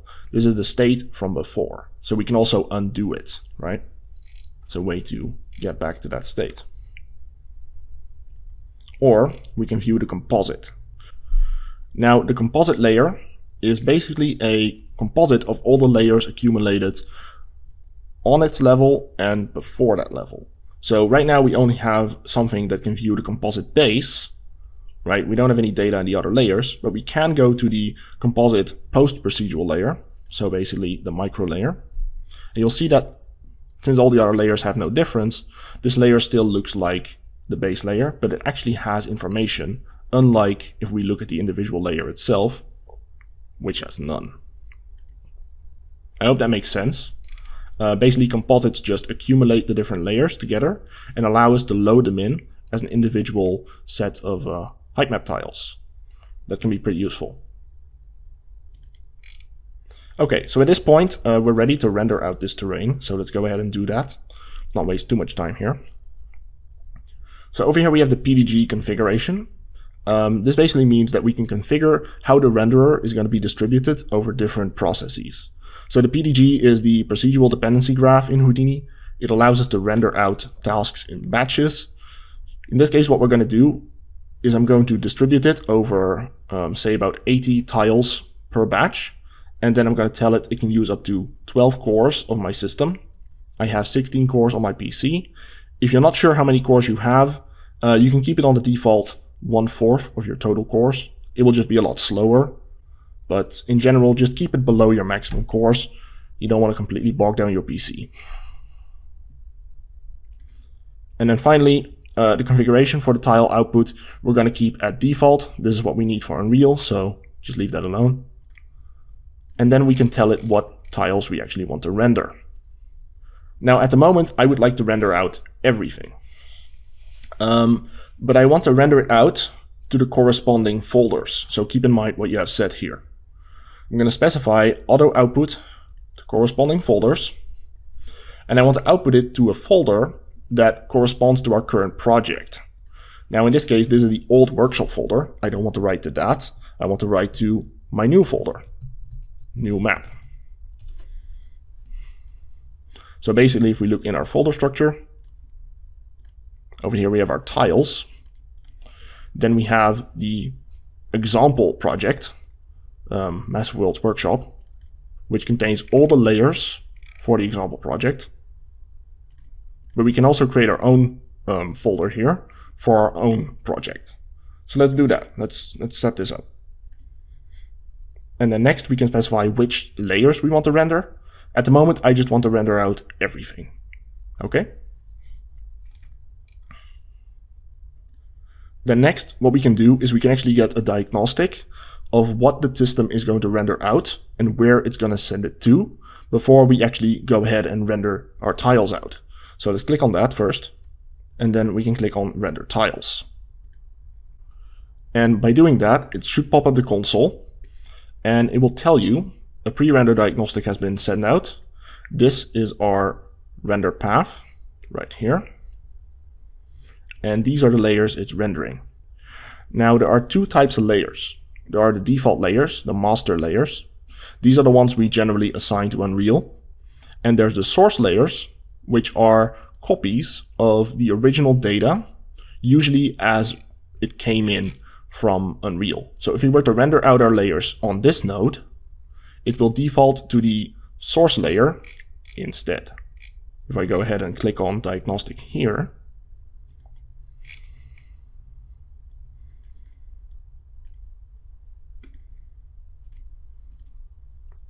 it will tell me that it's writing everything out to the source layers. So this basically means we can create a backup or an initial state we can read out of our terrain before we did any procedural stamping. And this can be useful if we're going to load those layers in, for example, to grab the original terrain before we were to stamp in, say, procedural roads. And this is because we don't want to stamp in our roads based on data that already has roads in it, right? If we were to draw roads in our terrain, and we were to move those roads somewhere else, then I don't want the road pathfinding to consider a terrain that already has that data. We want it to consider terrain that doesn't have it. So one thing we can do is we can use the source layers for that. Or alternatively, we can maybe grab the composite pre-procedural, because we're applying the roads to the procedural layer. So we can use the pre-procedural to stamp those in. So over here, back on the output, on the export node, let's go ahead and say I want to render out these tiles. And then we pop up our diagnostic again. Let's clear it. And we want to reset our tasks because we just did a PDG render. So we reset the PDG and then we render it out again. So now it's going to start rendering out our tiles to this folder. And it's going to take a moment. Now, depending on how many threads you've set in the PDG config, it's going to be a bit faster. In general, it should take a few minutes if you set it up properly. Shouldn't take too long, depending on how many layers you have. So once it starts rendering out, here you go. It's now starting to render out different folders. And it's just going to take a moment to process through all the tiles. So let me get back to you when this is done, and then we'll switch out to Unreal. Okay, so now all the tiles should have been rendered out. We should have all our layers right here. If we look at, for example, the, let's say the forest layer, you can see here that we have quite a few tiles available, and they have our different grayscale values. Same thing for, say, the composite base. Okay, so everything should be there. Let's go ahead and go to Unreal next. Let's go ahead and have a look at our landscape. So right now I'm in landscape mode. Let's go to Manage. And then under Manage, we want to go to Import. Now over here, we can now go ahead and import our different height map layers. So what we want to do is we want to select our base layer, because right now we only have a height map for the base layer anyway. And you want to make sure it's unlocked as well, so we can actually write into it. Then at the top, we want to import our height map. Now I've noticed that in general, you want to import a height map if you try to stamp in something. It's not always necessary, but I notice it's a bit easier to do it this way. So I'm going to grab the base layer in this case. We have these composite layers, but we don't want to put those in there because the composite layers are the accumulation of all the other layers. So we have the base layer right here. We have the macro, the micro, and the procedural layer.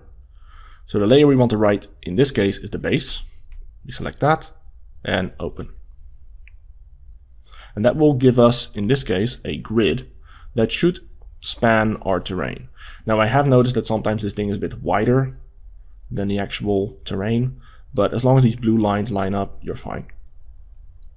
Now do take note that you don't want to move this. You want to keep it in its original position, because otherwise the stamp is gonna be in the wrong place. Next, if everything's set up properly and our tiles are not messed with, right? So don't start copying these, don't start adding new files in here.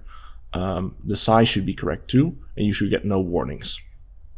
Keep flip y-axis off, and then we want to start implementing our materials. Now, at the moment, we only have a couple of materials available. So if we just quickly look at this, we want to enable the forest layer to stamp in. So I'm going to scroll down here, find auto forest, and apply that. We do the same thing with auto desert.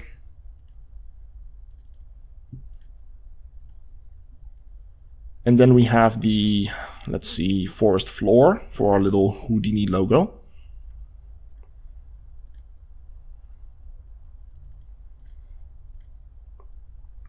And then down here we have a couple of these layers. So we want to apply the darken layer. We do have that one as well. Let's see, darken. Right here. So we get all these. And then we have the remove auto snow.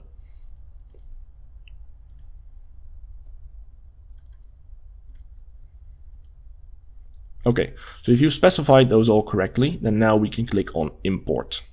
Now do note that depending on how much memory you have available on your system, if Houdini was already taxing your system, it might be a good idea to save your scene here and then just shut Houdini down just to free up some system memory. In my case, I should be fine. I have enough memory here, but just keep in mind how much memory your system has available, because a stamp does require a bit of memory to be performed. So we're going to click on import, make sure the base layer is selected, and click on import.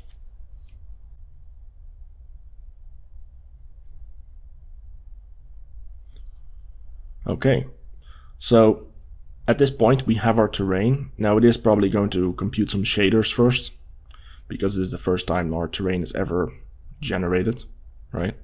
So this might take a little time, but once that's done, we now have our terrain. So before we do anything, I suggest you, again, click Save All, save your terrain. This will save out all the tiles again to the external actors folder, right? Because this is a will partition map. All these objects in the map are saved as an external file in this repository. Okay, save our map, and then let's go to selection mode. So here we go. That's our terrain. And as you can see, we have our desert here, as well as in the corner over there, basically based on where I drew my curves. Let's hide away this box, and we can have a look.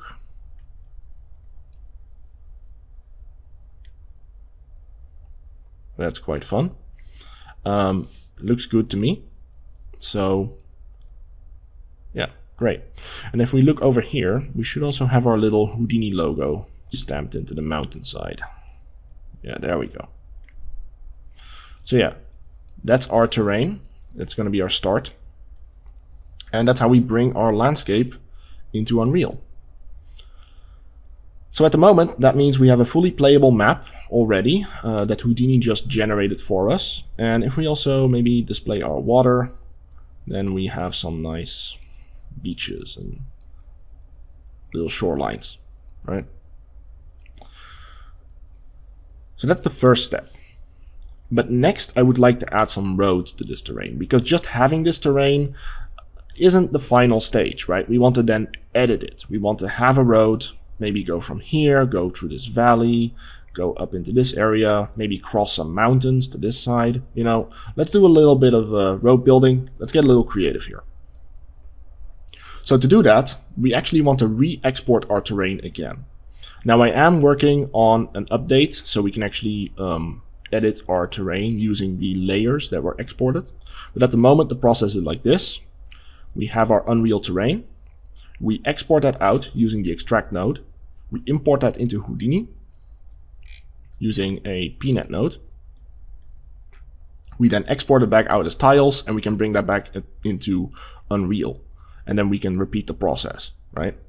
Eventually I want to have the ability to make the import node also load the tiles that the export node provided.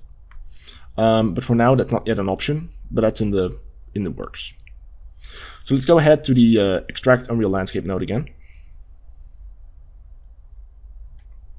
Now our original data was blank.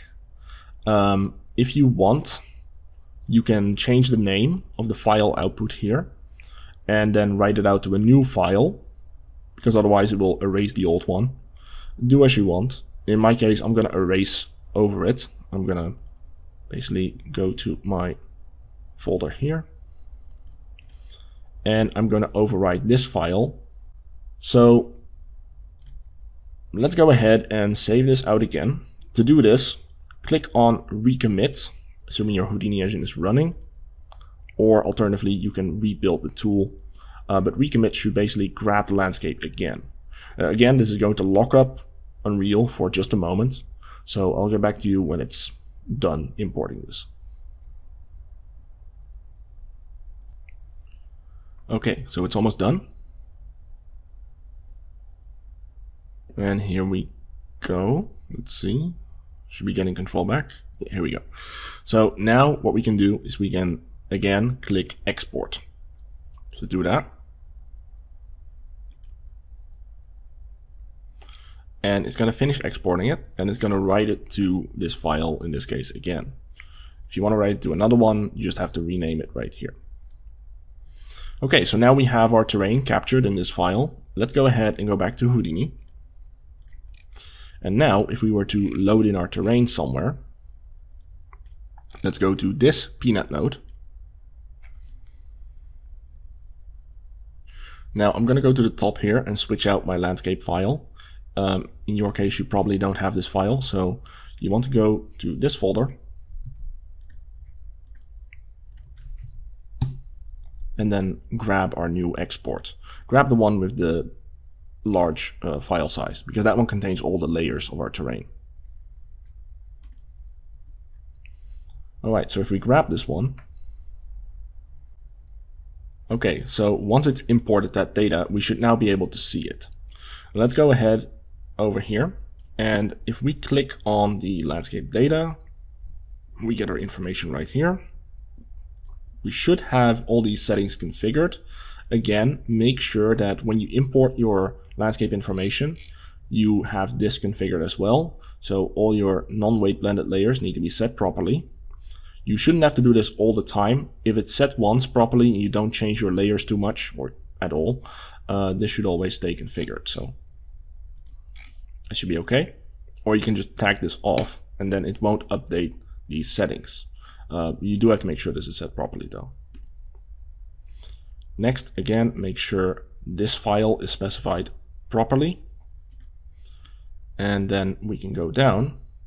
And now if we click on our preview, we should be able to see all the information that was just brought out of Unreal. So again, we have our different material layers.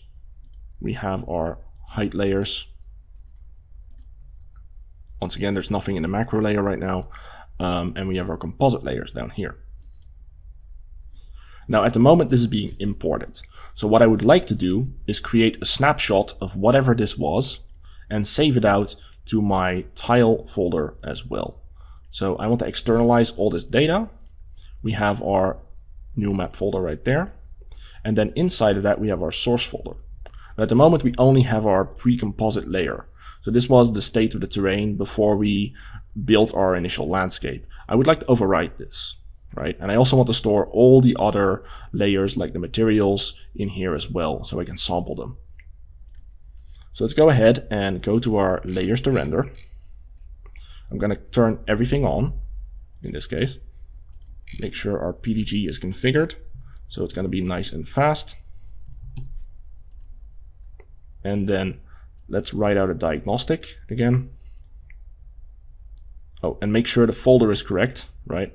You'll actually see that. That's why I usually write out a diagnostic first, just to give me a readout to make sure I don't write into the wrong folder. Let's go ahead and render that out as a pre-diagnostic. And it should tell me where it's going to put it. Okay, so tiles, workshop, new map.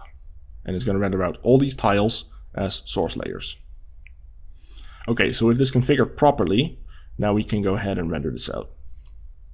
I always recommend you double check, right? If it's already configured in your scene, you just have to click render, but before you do that, make sure you check. Let's go ahead and render this out again, and then I'll see you when it's done.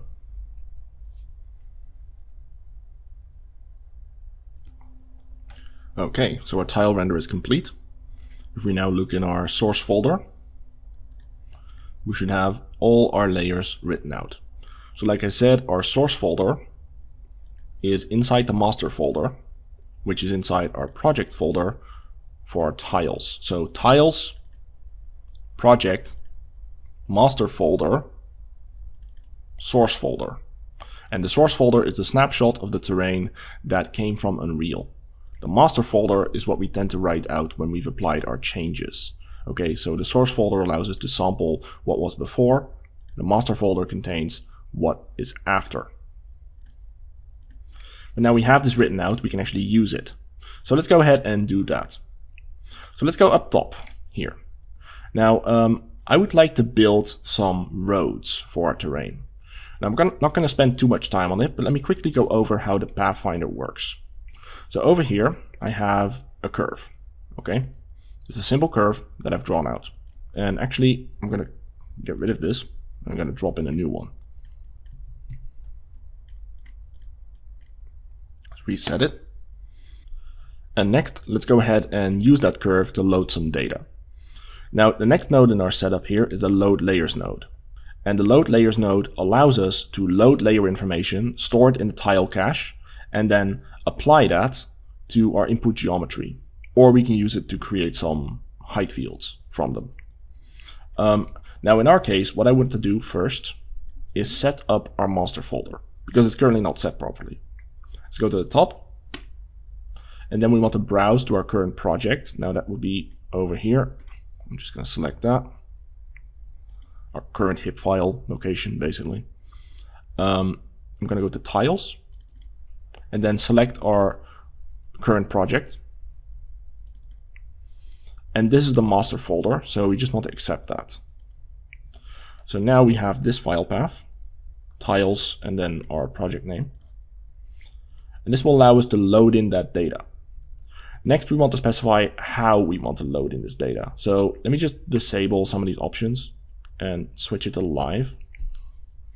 So the way how this works is that if we specify some kind of information like this curve, and we render this perhaps, then right now we're not seeing anything because we don't have any input information. But if I were to draw a section of curve here, let's say around here.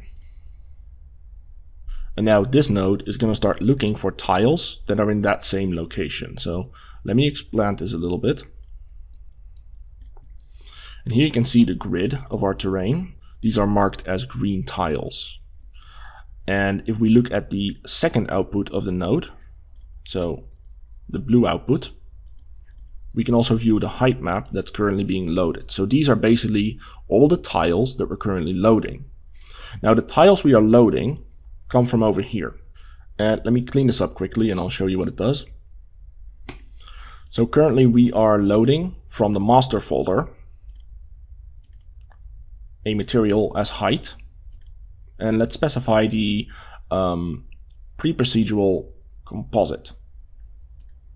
So the pre-procedural composite is, like I mentioned, the composite of the base layer and the pre-procedural layer.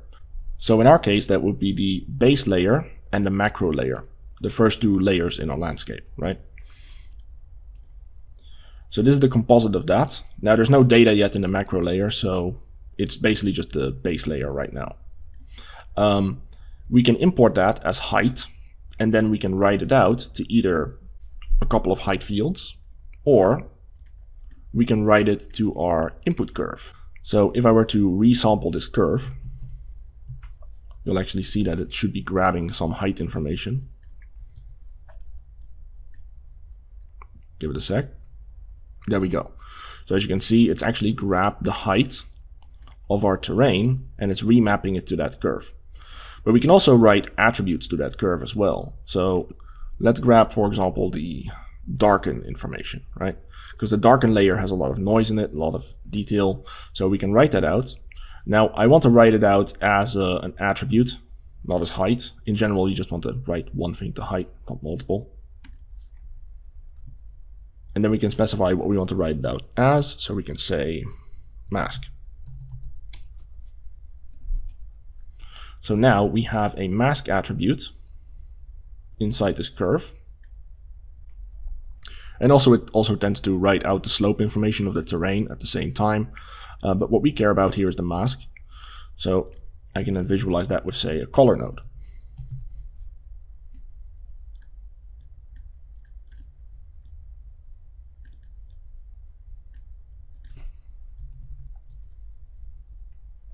Right. So as you can see, we have some values in there. So this can be useful if you want to sample for your data a particular layer, and it will only load the layers that are actually necessary to be loaded. Now we can specify we want to load a bigger radius. So if we set this to 2000, it will load more tiles around our geometry. So it is possible to do that. In this case, we are loading everything around our spline here. Just keep in mind that doing that will require a bit more memory to load. Just keep it in mind. Now it's also possible to just load the entire terrain by using our tile IDs here. In this case, I'm not just going to do that just yet. What I am going to do, however, is feed this into this weighted grid node. Now the weighted grid node creates a grid for our Pathfinder to use. And we basically see this as a representation of red and blue lines. Blue lines are cheap, red lines are expensive. And this is a weighted result. And the Pathfinder will use that to avoid slopes and then try to stick to more shallow paths across our terrain. Then over here we can also set up a couple of other values. I recommend you leave these alone for the default settings, but you can play with it if you want. Now one thing we can do is maybe change our sea level. So depending on where our water is in our world, we can maybe prevent our grid from going below the water or too close to it. So if our water is at, say, 11,000, then we probably want to make sure that our grid doesn't go too high. So maybe we set this to 125. And this will give us a bit more grid space around the shorelines, right? This will keep the roads away from the shore, but it won't allow them to go into the water. All right, so once we're happy with that, we can also save out this grid to a cache. We can use that to load it into our Pathfinder over here, into our cache-based Pathfinder, or just save it out to load it later. So we can go in here and then specify our current path for the cache, our project name, which in this case is called new map.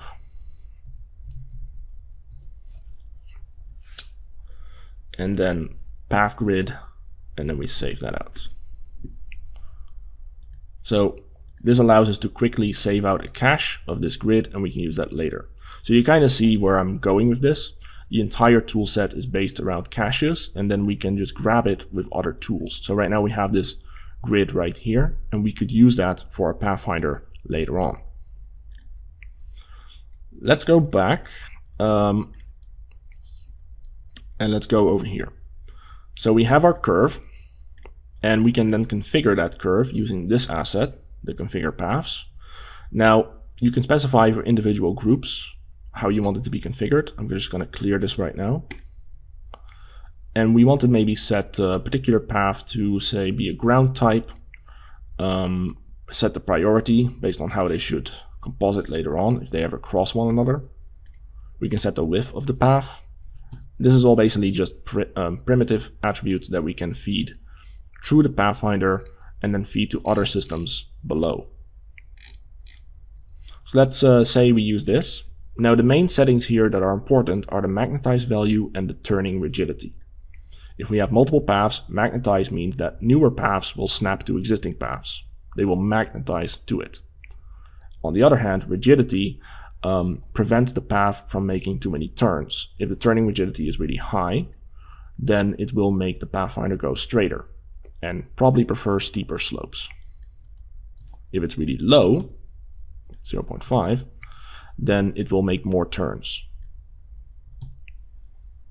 Okay, so let's use this, and then we can feed that to our Pathfinder. So we have our grid here, and then we have our Pathfinder over here.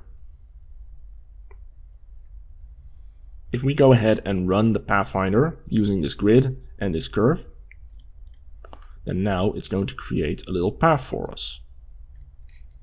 If we go ahead and combine these with the terrain and we visualize that, now you can see it's following the terrain and it's trying to path over it, and it's going to zigzag up these slopes to get from point A to B as best as it can. So this is a very simple setup. You can use that as a pathfinding system. Alternatively, let's say we change our setups here. We go to a turning rigidity of 0.5. Then it should turn these roads into something a bit more snaky. If we set it much higher, then it will create much straighter paths.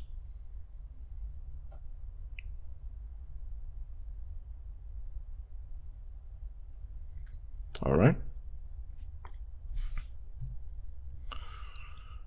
Now, like I said, the Pathfinder is recursive, meaning that it can add existing roads onto one another. You can feed other roads that were previously generated with the Pathfinder into this input, or we can maybe path two paths in sequence. So let's go ahead and add another curve in here. Now I have noticed that the curve 2.0 is a little sluggish because it tends to update the viewport whenever you move your mouse over it. It causes the node chain to cook. So if you don't want to do that, you can also alternatively use the curve 1.0. If you use that one, you can enable that one using the asset options here, and then asset definition toolbar, show always, and then switch it to the standard curve node. If we plug that one in, and maybe we just draw a couple of segments here.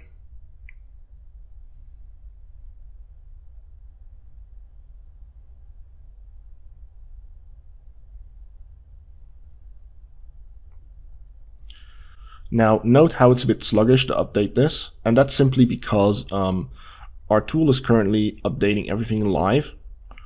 What we could potentially do is lock down our grid. So if we go over here to the load layers node, we can tell it to stash our grid. If we enable this, then at this point our grid will be stashed. It will stash out the tiles that it needs to load, and as long as we don't press this button here or change any of these settings, our grid will remain. And even if we update this curve, at least our layers won't be reloaded. So we can use this if we want to have an interactive interface, but we don't want to have it constantly recompute.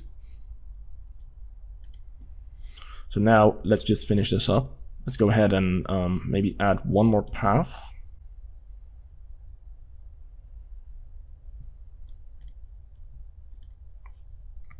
So we can press Shift and then click again. And I'll make it do a little back and forth. And as a result, the Pathfinder is very likely to just follow back over itself and then branch off somewhere to continue from there, which creates very nice snaking roads like this.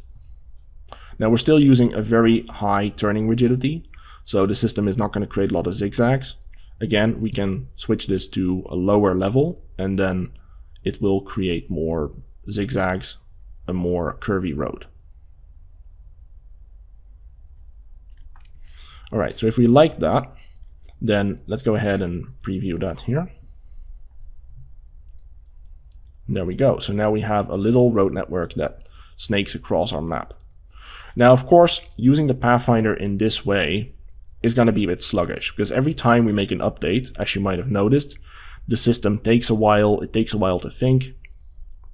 That's not the most optimal way to do this. So let's go ahead and instead use our editor over here. So we can actually feed this to our terraforming system and apply the new roads to our world. So next, what I would like to do is go up here. I have this set up here for the load layers. Let's just go ahead and set this one up. So give me a second. We go to our workshop, tile folder, our current project, and then we select the master folder. Now notice how this particular load layers node has been configured to load tile IDs. If we look at this one, notice how it's currently loading everything, because I've basically told it to load everything from 0 to 1000. So all tiles from 0 to 1000 are being loaded. They're also stashed, so it's not going to change this at all. But we can always lower this and notice what happens. Maybe we set it even lower, like that.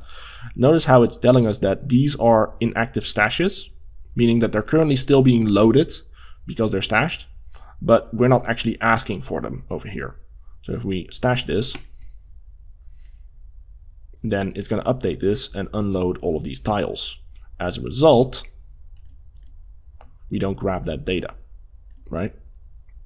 We do want that, so let's keep it back on 1000.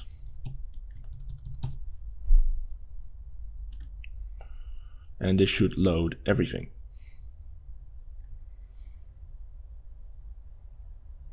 Now notice how we're currently loading the master source folder.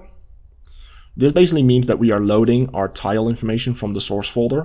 So this represents the terrain as it was in Unreal when we imported it with our import node, right? We can also load the master folder and then just make sure we load the pre-procedural one. But I'm going to stick to pre-composite, pre-procedural. So pre-composite, pre-procedural is basically the state of the terrain before any compositing took place. It's what generally is saved into the source folder. And this is the pre-procedural layer. So this is before we applied any procedural data. It's all about layering here. So in general, you want to pick the right layer to get your data from. So you make sure that you don't accumulate your data in the wrong way. All right, so with that, we can then go ahead and feed this to our grid. We're loading the whole map right now. And if we load the grid, just give it a second to compute.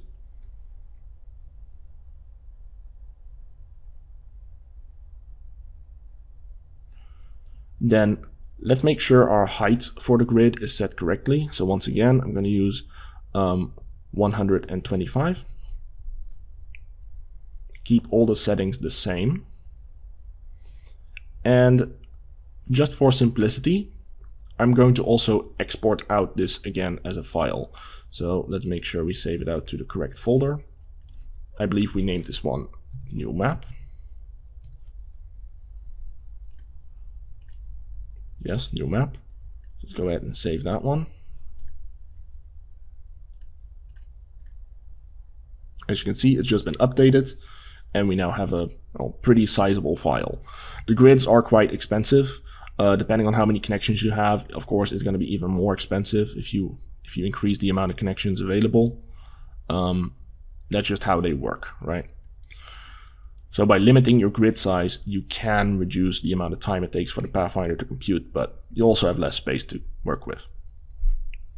All right, so next, let's go and look at the path editor. So this one is the second most complex node in the system. It's definitely the most interactive one. This tool allows us to draw paths into our world. Okay, so the first thing we want to do is make sure we set up the tool. We want to make sure we write to the right folder to the right project. So I'm going to write this one to new map. And then leave everything else the same. It is going to write out console warnings, which means that whenever we save something, it's going to pop up the console for us.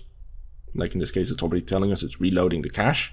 If you don't want those warnings, you can disable this. We have a certain amount of undos available, and we have a curve node that we need. So in this case, I have a curve node plugged in, so I'm not going to have to click this button again. This one will create one for you. Then next to that, let's go to the node. So right now we are loading our grid into the node using this input. And as a result, we have a representation of our terrain because this terrain is actually being loaded. It's being generated based on the grid. That's why these holes exist, because there's no grid there, right? That's where our lakes are. Now, if we want to, we can also use our stash file as well. So at the moment, we are loading our grid from the asset input. We can also regenerate our grid internally using this option if we only have tile information available. So we basically have this setup here inside the node as well. Or we can load our cache file from here. So let's do that. If you've exported it out correctly, nothing should change because this is now basically just loading it from this file. So I can actually just go ahead and disconnect these. And the node will work just fine. Okay, so at this point our grid's not going to change.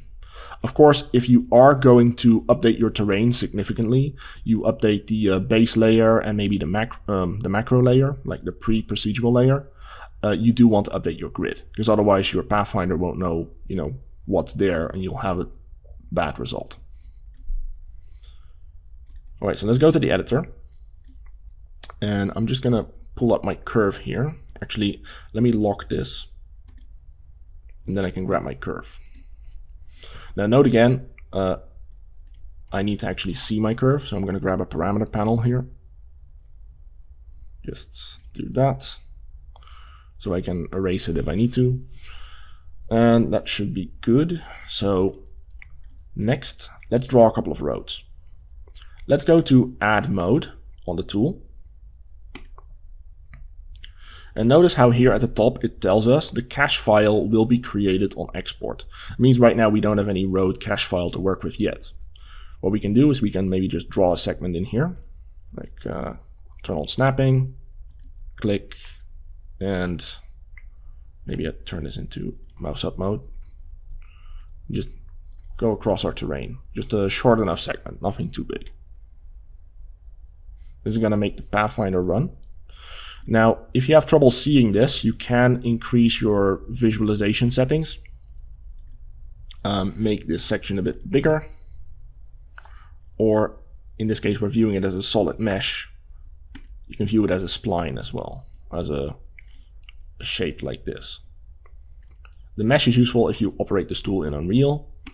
Without it, you can basically you can turn this on or off if you want. Change your representation. Now notice this big circle here.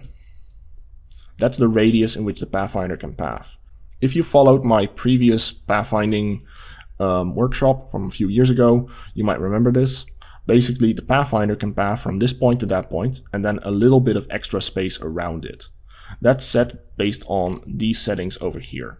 So if we want to configure our Pathfinder, we can do that over here, where right now our grid is being cut in such a way that the Pathfinder can only path within this circle. If we increase this to say 0.5, the radius will increase. And then the Pathfinder can go a bit further around to find a way to its endpoint. Of course, doing that does make the Pathfinder a bit slower, or at least potentially. Next, we can determine what type of path we want to build. So I have a couple of presets for names here. Let's say we build a medium road. At the moment, there's no real preset auto setting here. We have to feed this in ourselves. So I'm going to say a medium road has a priority of 5 and a path width of 8. Next to that, I want my medium road to have a sand texture. This is based on the materials that I want to assign later on. Because all this really does is assign primitive attributes to the curves that this tool outputs. Let's go ahead and build this road in. So we can do arm export, and then we do add to cache. And what this will do is we'll basically just take this curve that the Pathfinder has created, and it will output it to our cache file. Notice how this system here now says cache data found. So now we actually have some data. If we go back to our folder, you see that now we have also a paths PGO file right there. So that's our cache file for these paths. So if we want to, we can then continue pathfinding these roads out, right? Maybe we expand our road network just a bit. I'm going to go from this point to that point, let it find its way. Okay, let's say we like that, and then add that to the cache. So we can gradually build out our path network on our terrain. Now the Pathfinder is a little bit stubborn. I mean, it's a Pathfinder. It just tries to find the cheapest path between point A and point B. If you notice that it does something like this, you can remove it. For example, we can go to remove mode. We can then specify how we want to remove it. We can remove it by number, for example. So we can specify this guy here as number 1. Turns red. And then we can delete that from the cache. Also notice how the curve has now recomposited, meaning that between one intersection and another, or an intersection and an endpoint, a dead end, it always has to have one continuous curve. You cannot have two types of roads that switch from one into the other without an intersection or a dead end. Okay, so let's say we want to update this road to a different type. Because right now, if we view this, let me increase the size of my icons here so we have a bit easier time to see that. We have a medium road, and it has a material of sand. Let's make this a highway with a dirt material. I don't have asphalt here, so bear with me. What I would like to do is select this particular road. So I can go back to my number selection, reference its number, which is 0. That will select it, and then we can specify what we want to do with it. Again, the interactivity on this is still a work in progress, but the idea is that you can now specify a different type of road. So let's make this into a main road. Let's give it a higher priority. Change its path width to maybe 12, and I'm going to change this one to dirt. So now, if we look at it, it will tell this road is main road, 12 width, dirt material, and priority 10. So that will allow us to update this particular path segment. Let's go ahead and save that. Okay, so at this point, we can basically go ahead and pathfind across our terrain. If you want, you can spend some time on this. So let's say I quickly just draw a highway going from here to our desert right there. So I'm going to grab this endpoint, and I'm going to put it over there. Go into add mode, that will enable the Pathfinder, and then it's just going to do its thing. So the longer your paths, the bigger the grid it's going to consider, and that means the slower it is. So do consider that. But the benefit is we only have to path one segment at a time, right? We can path multiple segments at a time if we want. We can add more points, more waypoints, and then the Pathfinder will just continue going on, just like we did before with our manual approach. Of course, it will slow down the process a bit, so keep that in mind. But once it's completed, it should be done here shortly. So here we go. We now have an additional section of road. Let's confirm this is what we want. Yeah, that should do. And let's go ahead and stamp this in. So we add that to the cache.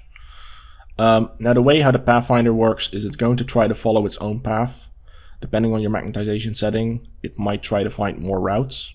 That might make it slower or faster. If you want, you can always just cancel out the cook at this stage. And then wipe your curve, right? So we have this curve here. can wipe it. That will at least mean it doesn't try to recompute that path. There are some user features I'm still improving. Now we have a path now defined. Let's add a little dirt road that just spans maybe this section of the map, and then let's stamp this into our world, because I don't want to spend too much time on this. We're already running quite late. So let's say we expand upon this road here. I'm gonna click near this road, and depending on our snapping setting here, it's going to snap to that endpoint or to any of these points within the curve. So let's go ahead and add another segment in here.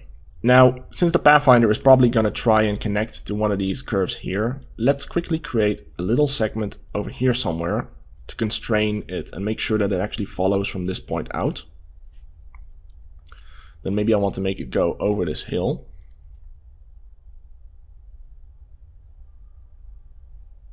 And as you increase the amount of paths, it is going to cost just a bit more to compute, right? And then we can make it go down the valley. Maybe up to here.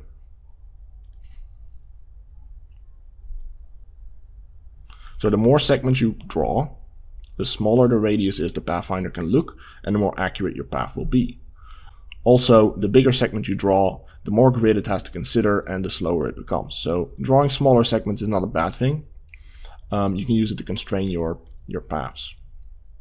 Let's say I want this road, but I just want to double check what type it is.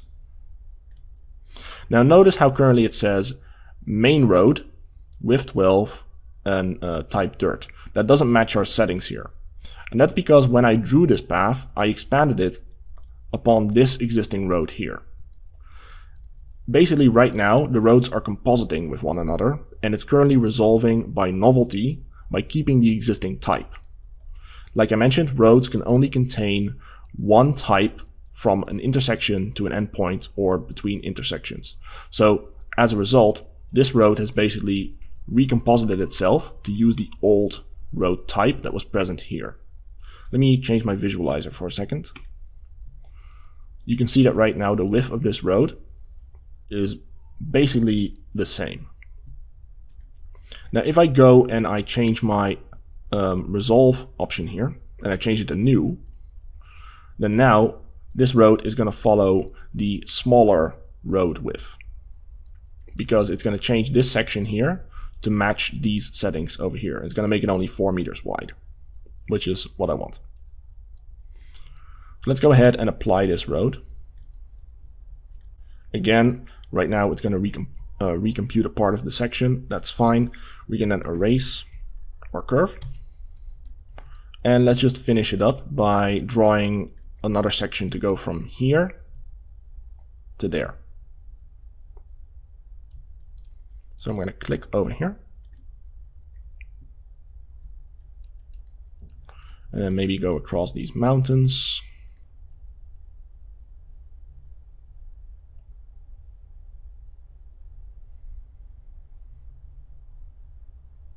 Of course, nothing prevents you from actually writing out your roads as they are to the cache. So you can always just click on add to cache and then build segment after segment. Just keep in mind that if you write really small sections, you might be forcing the Pathfinder to take a path that it might not have picked if you just gave it free rein. So let's go ahead and make it path up to that road there, finish the circuit, and then we should be good to go.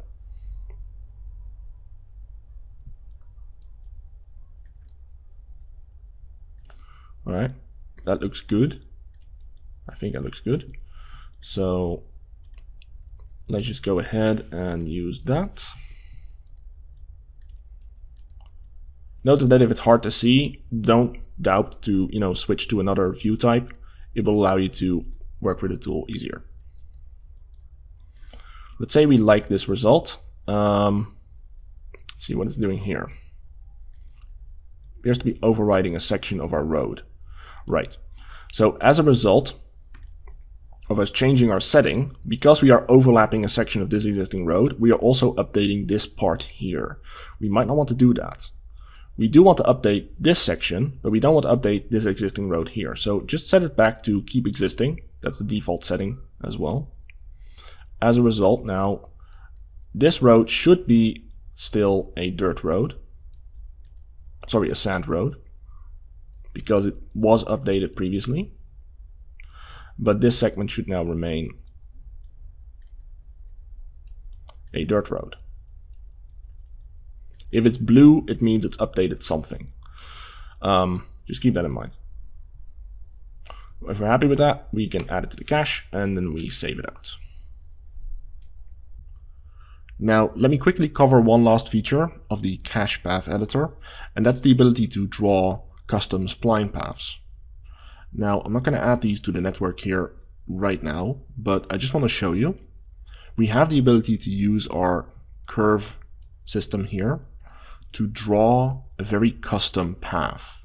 Let's say we want to add a bridge from this point to that point. Okay, we can do that by, say, placing our point here. And then let's just place a couple of waypoints. And as you can see, we are now drawing a custom curve that spans our gap. Now this is a NURBS curve at the moment, because inside the tool I have configured it to resample the input. Without that, it's just going to draw straight segments. Also, we can bind the spline to the ground as well. And if you need to, you can also use this snap mode here later to update the spline, either make it fly across or make it ground snapped. Now, we also have an option here called archetype. And archetype allows us to set what this curve should be. So later tools in the network could use that for, say, drawing a tunnel or drawing a bridge, or make it automatically decide what it should do. Now this feature does work for stamping in roads, but I don't actually have any bridges or tunnels yet. So at the moment, I'm just going to leave this alone for now. But just keep in mind that when you add these in, they are added as a separate data set. So if I go and add this to the cache, then the pathfinding roads are not actually going to use this path, except that they will avoid these purple areas to some extent to make sure they don't interfere with it either. So that's something you can add. This way we can add tunnels, we can add bridges, we can add very custom roads over our terrain using a simple curve node like this. Now I'm going to remove this one for now, and I'm going to continue so we output this to the actual map. So I'm going to go to remove. Let's select this spline. We are in the data set for spline paths, so we can only select those. And I'm going to delete this one. One thing to note is that when you add a spline path, it is also added to the grid. So if you have a spline path in place, then the waypoint pathfinder can actually use it to path across the map. Just another thing that you can use. Now, we don't have enough time to go into depth on all the features of the tool. I mean, we also have different view states. We can use our spline paths in different ways. We can select our curves in different ways. But ultimately, I don't want to make this video too long. So let's continue on, and let's actually bring this road network here into Unreal next. So let's go with this. We have a nice little road network going on that we can follow across our world. Let's stamp that into our terrain.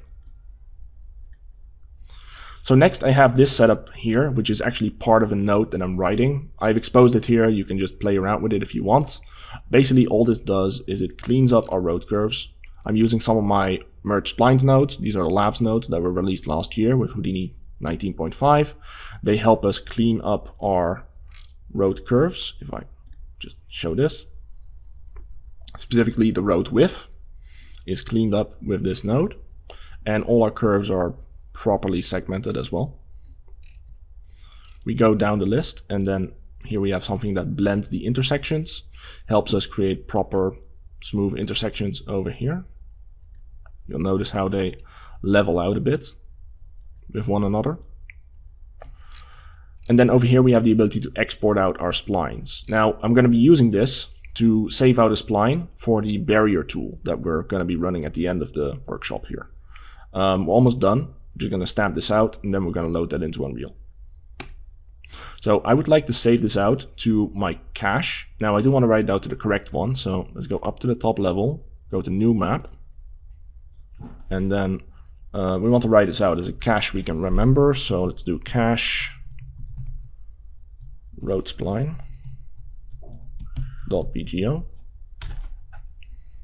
like that, and we save this.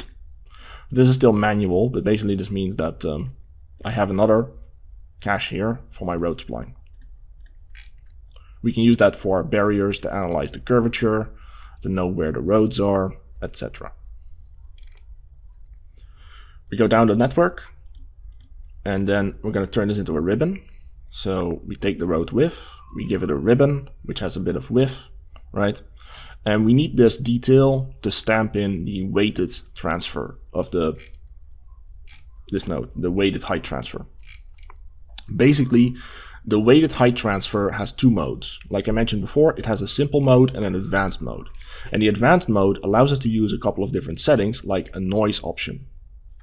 So over here I have some fall off noises. I can display those. Notice how we have a little bit of a grayscale on top of our curves, like here. And these are noises for the fall off and the fall off blend. Next to that, we can also set how wide our roads should be based on their fall off. So I can split here, for example, different types of roads, trails or whatnot, set the different fall off range for these roads. That will basically mean that the roads will blend using a noise into the terrain. It will create a nice transition. It's easier to show than to say. So let's go ahead and take our terrain here that we have. And I'm going to make sure that before I do anything, I set the procedural layer right here, because that's the one we want to write into. And I'm going to purge that layer. Now, there's currently nothing in that layer to purge, but this is for the procedural stamping. We want to constantly be replacing this, right? If we move our roads, if we change our roads, we don't want to double up on them.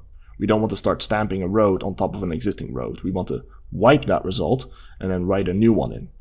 So in general, that's going to be the workflow for your procedural systems. You're basically recreating your data, compositing it together, and then stamping it in all together into the procedural layer. Okay, so let's go ahead and use our weighted height transfer here. It's always a good idea, by the way, to keep an eye on your memory levels. Like I said, if you don't have enough memory or you make too big a map, maybe shut down Unreal in the process or switch between Houdini and Unreal. Just a tip. All right, so here we have the weighted height transfer, and it's done its thing. And it's basically taken our road ribbon we generated over here, and it's stamped it into the terrain. Now notice how we have this slight fall off on the edges.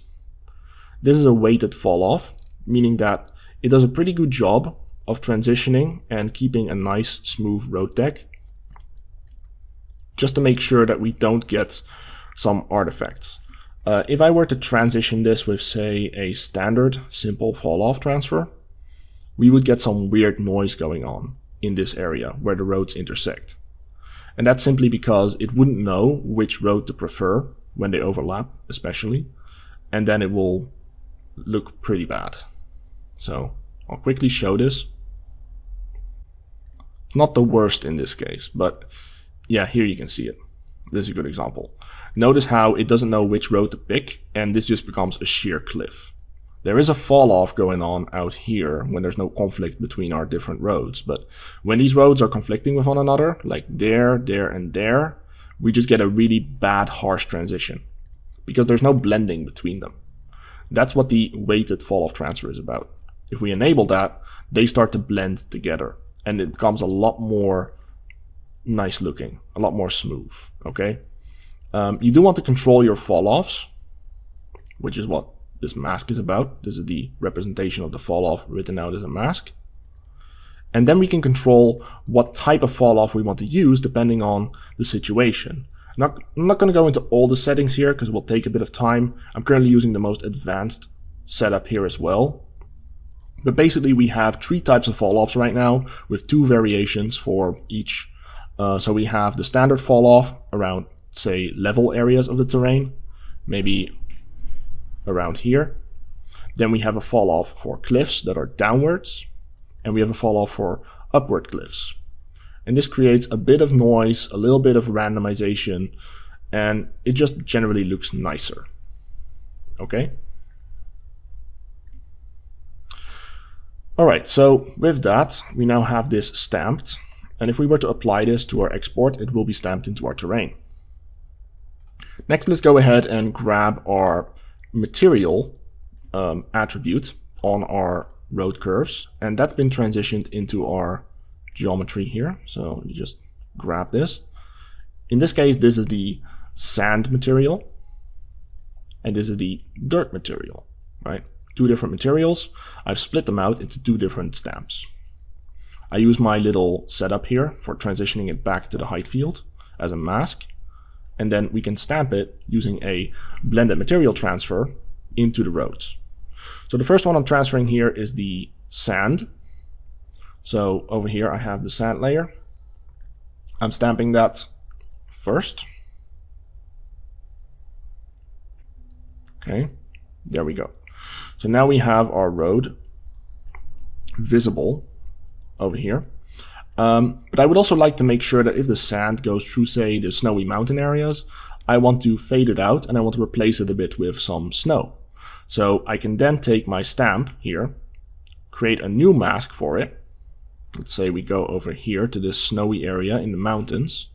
We have this very faded section, this very faded stamp, and we're going to apply that to overlay on top of our sandy roads.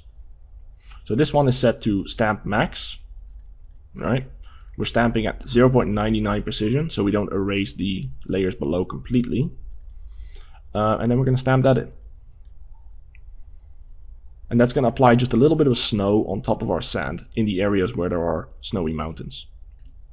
You can art direct this basically. Then let's go ahead and maybe add a bit of dirt to our dirt roads. Now in this case I'm going to stamp a different material. I'm not going to stamp a weighted material. I'm going to stamp a non-weighted material. That's basically the non-weighted procedural dirt road. Now inside my landscape material that I created, I added a layer that will sit on top of all the other layers. That is the procedural dirt road. This one is independent from all the other weighted layers, and as a result, if we stamp this in, we can then erase it or place more of it, but it will keep all the other layers below it intact. It's not going to change their weighting at all. As long as we set that up properly within the import node, if you remember, over here, it will not change the weighting of these guys and just stamp on top of everything, like a layer on top of everything. Just as an example to show you that we can do this type of stamping in different ways. So I'm going to stamp that one in. I'm going to stamp it in as a procedural dirt road. Again, you can just use the drop down to pick up whatever material you want to stamp and then set the type. And then we're just going to do a couple of other options here, like remove all the grass. So this one is specifically for the grass spawning. I want to remove all the grass that might be near my roads, just in case there is just a little bit of material layer underneath there for the standard layer that will spawn grass. I want to remove that. This layer here is another non-blended layer that will remove the foliage spawning underneath the roads. And then the last one here is I want to remove some of that darkening we did just around the roads as well. Now, because material layers don't use edit layers, this is destructive. So previously when we created this, right, when we created the darken mask, and this creates some nice effects into the terrain, specifically in the deserts actually, we can actually see that around here, around the hills. Now let me hide this thing again so we don't have that shadow. You can see that we have this tiny amount of darkening in these grooves, and there's also some nice patches of darkening around the mountains. That's from my previous stamp when we created our terrain. In this case, I'm going to override that, and I'm not going to be able to get it back. Now I am working on a workflow to be able to undo any procedural stamping and then reapply it, but that's not complete yet. So at the moment, if we do this, we are going to erase that part of the darkened material. And you do have to keep that in mind. It might be a good idea to keep a backup of this layer around so you can always restore it if you need to. Just my 2 cents. Alright, so with that, let's go ahead and write this out, bring it into Unreal, and then let's wrap up this workshop, because we're almost done. I know this is quite a long one, but I hope you find it interesting. So let's go back over here, and I'm just going to close these, get them out of my way. And we can actually preview again our layers. So again, if I can maybe have a look at the auto forest layer. Notice how now it's actually stamped into that layer, or rather removed from it, our road. But it has not removed that procedural road, because that one wasn't changing the weight blending at all. Likewise, our desert also has it removed over here. And if we look at our snow layer, for example, we'll probably see a little bit of it here, where we have our sand road in the mountain, and everything else. You know, all the other layers, like the darkened layer. So we can preview our results. Always make sure you check your stuff. And then once we're happy, let's go ahead and write this out. So I'm going to set up my PDG again. Make sure that's all set up. Make sure we write to the right project folder. Make sure you write to the right project folder. Might be a good idea to just create a link from there to here. Make sure we don't accidentally write to the wrong project. Like so. And then check it out.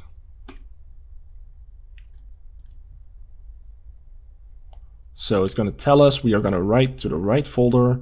We're going to write all these layers. At the moment, we're going to write every layer, including the base layer. If you don't want that, you can also say, I only want to write all the affected edit layers. If you do that instead, let's reset, re-render. Then now it's only going to write out the procedural and the micro layer. This is in case you don't want to update that base layer that we have.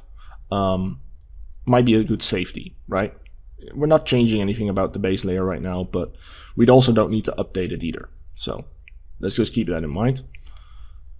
We want to write out new composites as well. So this will grab all of our composites, update those, and then we render.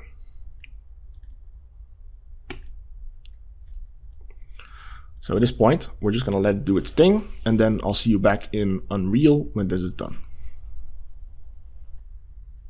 Okay, it's done outputting. So let's go ahead and bring this into Unreal. So once more, let's zoom out there a bit. I'm going to go into landscape mode. And we want to import all of our edit layers once again. So just going to take a second. Go to import. And the first thing I want to import is my procedural changes.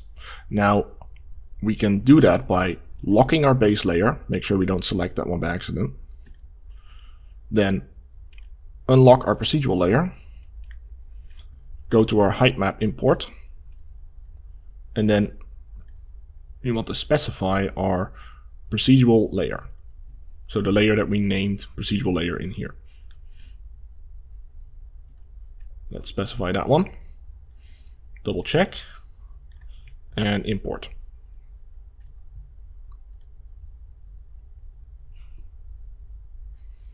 This should not take too long, assuming it doesn't auto-save in the meantime.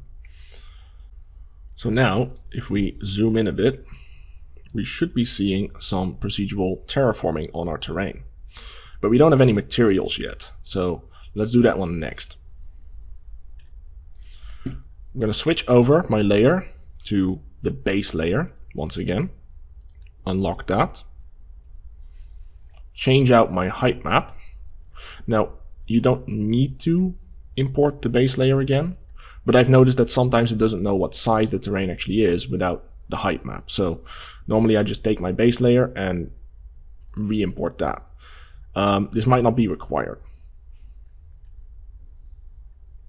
Perhaps you can just import it and then disable it again once it knows what the height of your, or the size of your terrain is, rather. Alright, so we want to update a couple of layers here. Let's just go through the list, grab all the layers, make sure you grab the right ones. So auto forest goes into auto forest. We've updated the desert, so we're gonna go there, select that, update. We don't have any cliffs, grass. We do have our forest floor. I have not messed with that one, so we don't have to re-import it, but if something else were to go straight through the forest floor where our Houdini logo is, right, we would have to update it, but just in case, let's grab that one. We have our sand over here, because we have sand roads now. Let's make sure we import the sand road.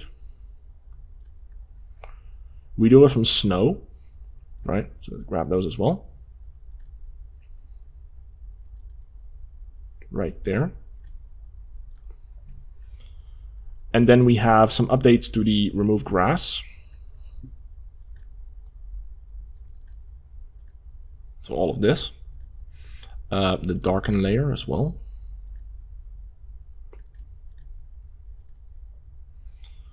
Then let's grab the procedural dirt road, which is the, again, procedural non-weighted material for dirt roads. And then we have the remove auto snow, which I don't think I messed with too much, but let's also update this one. Do keep in mind that loading more layers does mean it will take more memory. Again, if you're running out of memory, you can shut down Houdini, right? Let's go and import that.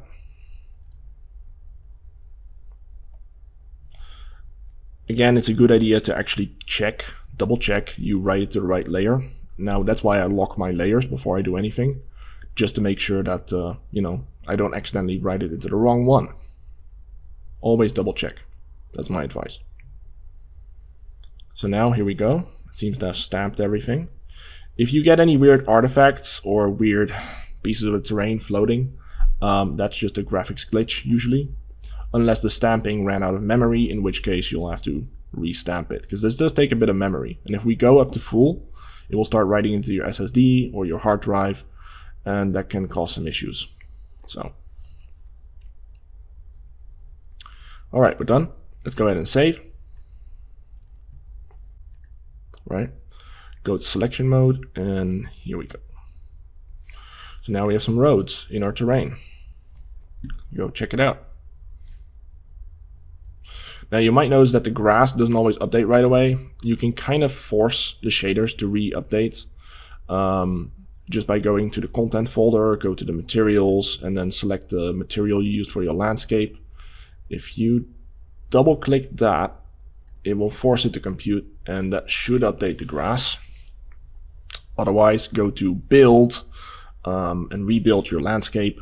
That can also help. So let me just do that. I'll get back to you when it's done. Okay, so it seems just opening up the landscape material here actually fixed it. That's because the grass is updated from the material, and if the material isn't loaded properly or updated properly, then the grass won't update. So anyway, here we go. So we have our roads, and that means we're almost done, right? Now, the benefit of this pipeline is that we can actually do manual edits in the terrain. We can sculpt our, say, micro layer, our post-procedural layer. We can sculpt any of the layers if we want to. Just keep in mind that if you're going to stamp stuff into the procedural layer, then don't apply your manual changes to the procedural layer, because you're going to be constantly wiping that out anyway, right? That's the main reason we have a separate layer for the procedural, just to make sure that we have a separate layer that doesn't interfere with other manual work. Yeah, overall this is looking quite nice. So here we go into our desert area. And I mean, a lot of this texture work is just the auto material, but we do have some of our you know, custom stuff as well. The roads, of course. But I find that having a good auto material actually makes quite a lot of difference. There's a little bit of snow on these roads, but I guess the road just didn't go quite high enough to really layer well. Anyway. Yeah, so that's pretty cool. Right, so we're almost done. So at this point, let's just add in the last little bit. This is pretty simple. Remember how we output our cache before for our road splines? Well, we can actually grab that with our road barrier tool and instantiate a couple of meshes along the roads. So let's do that. Let's go to our HDA folder. It's going to go up here. Let's go ahead and grab our barrier instance here. And this one is old, so I'm going to delete it. Go down to our HDA folder again. Reinstantiate this one at the origin. It's kind of important that this tool is at the center of the world, because it spans the entire world in this case. And then over here in its settings, we need to change a couple things. So the first thing we want to do is specify the location of the road spline. So I'm going to browse for that. Let's go to our project here, go to our cache, new map, road spline. And then we want to specify the tile folder. Now in this case, this tile folder is the old one. We want to specify the new one, because this is going to build these roads as if they were part of the other example map. So I'm going to go over again and grab my file path. So we have our current project folder. Let's browse for the landscape tile master folder. Select our current project and select that. And assuming this updates properly, we should now have some barriers being spawned along our roads. So let's give it a second to update and we'll see. Okay, it seems to have updated correctly. In general, I find using the dots is the most secure way of getting this to update properly. And then we just need to find somewhere where it would spawn barriers. So in general, that should be around a cliff in a corner, right, like here. Now at the moment, I don't have any meshes loaded properly, so we can go down here to the bottom. I have some meshes in the Megascans folder. Go to 3D assets. We have these barriers here. The first one. Let's drag that into the top barrier A asset. And that should instantiate those. And we can maybe tweak these values a bit, make them a bit shorter. Now, like I said, this asset is originally made for a different asset, so might not be quite right. But we are instantiating some of these barriers. Now we can also scale them up if we want to, maybe make them 50% bigger. Make this a bit larger so we can see. As you can see now, they are next to the road and on top of the ground. Because it's loading the height map, it's loading the tiles, and it's loading that road curve that's right here and offsetting these barriers accordingly. It's going to scan the height map, find out where there's a cliff, and then it's going to place these barriers. And it's pretty much automatic. Let's also drop in the other asset here, over there. I know this one is quite small, so let's say 2 meters. And then let's find some of those. It should be around here somewhere. There we go. Maybe 1.5, 1.4. Something like that. Okay. All right. So at this point, we're pretty much done. I mean, we can just go ahead and save everything. Save that. And play. That's a fully procedural world. And we can always go back to Houdini, add more roads, replace these roads, and so forth. Okay, so looks like we do have a little bit of an issue. I need to rebuild my grass material. So before I did anything, I quickly made sure I had my entire region loaded. Also, I rebuilt my grass maps just now, just to make sure that my grass will spawn properly. I resaved everything, and let's try to click play. And assuming everything is working correctly now, I should not have any grass on my roads. There we go. So yeah, here we go. So now we have a fully built world. And we can go ahead and play in it.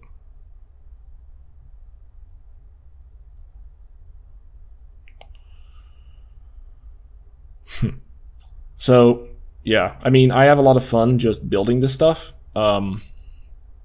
So I'm wondering what you guys are going to make with this. If you are interested, go ahead to the Discord channel and you can drop your work there. Like, show me what you're making, what variety you're making. I always like to see what other people are doing with my tools. Okay? So let's go to the slides and let's finish this up. Because at this point, we're pretty much done. All right, so at this point, we're done with the workshop. I know this is quite a long video, so if you've been following along, great. You should now be able to use the tool properly. And at this point, I just want to say a couple last things, mainly that if you want to get updates about the toolkit or the roadmap, you can go to my website at ehoudiniacademy.com/massiveworlds. This site should be online shortly, if it isn't already. Then we also have my Patreon page, of course. If you want to get latest updates on the toolset, you'll have to go there. Also, I have a masterclass available for Houdini called the Foundation module. I have more modules in the works. That's been a bit on hold over the past year, but I am going to pick that back up very shortly. And then if you want to join me, you can join the Discord community. And of course, if you're a patron, you also have access to the patron channels and the student channels. And finally, this would not have been possible if it wasn't for my patrons, okay? I mean, they get all these benefits, but they also give me feedback, support, testing, and they ask requests. And one of the reasons I made this toolset is because my patrons were asking for a open world toolset, how to build roads, how to make landscapes, etc. So it's thanks to them that we got to this point. Now, I just want to thank Side Effects and Everything Procedural for hosting this workshop. And other than that, thank you for watching the video, and I'll see you in the next workshop. Have a good one.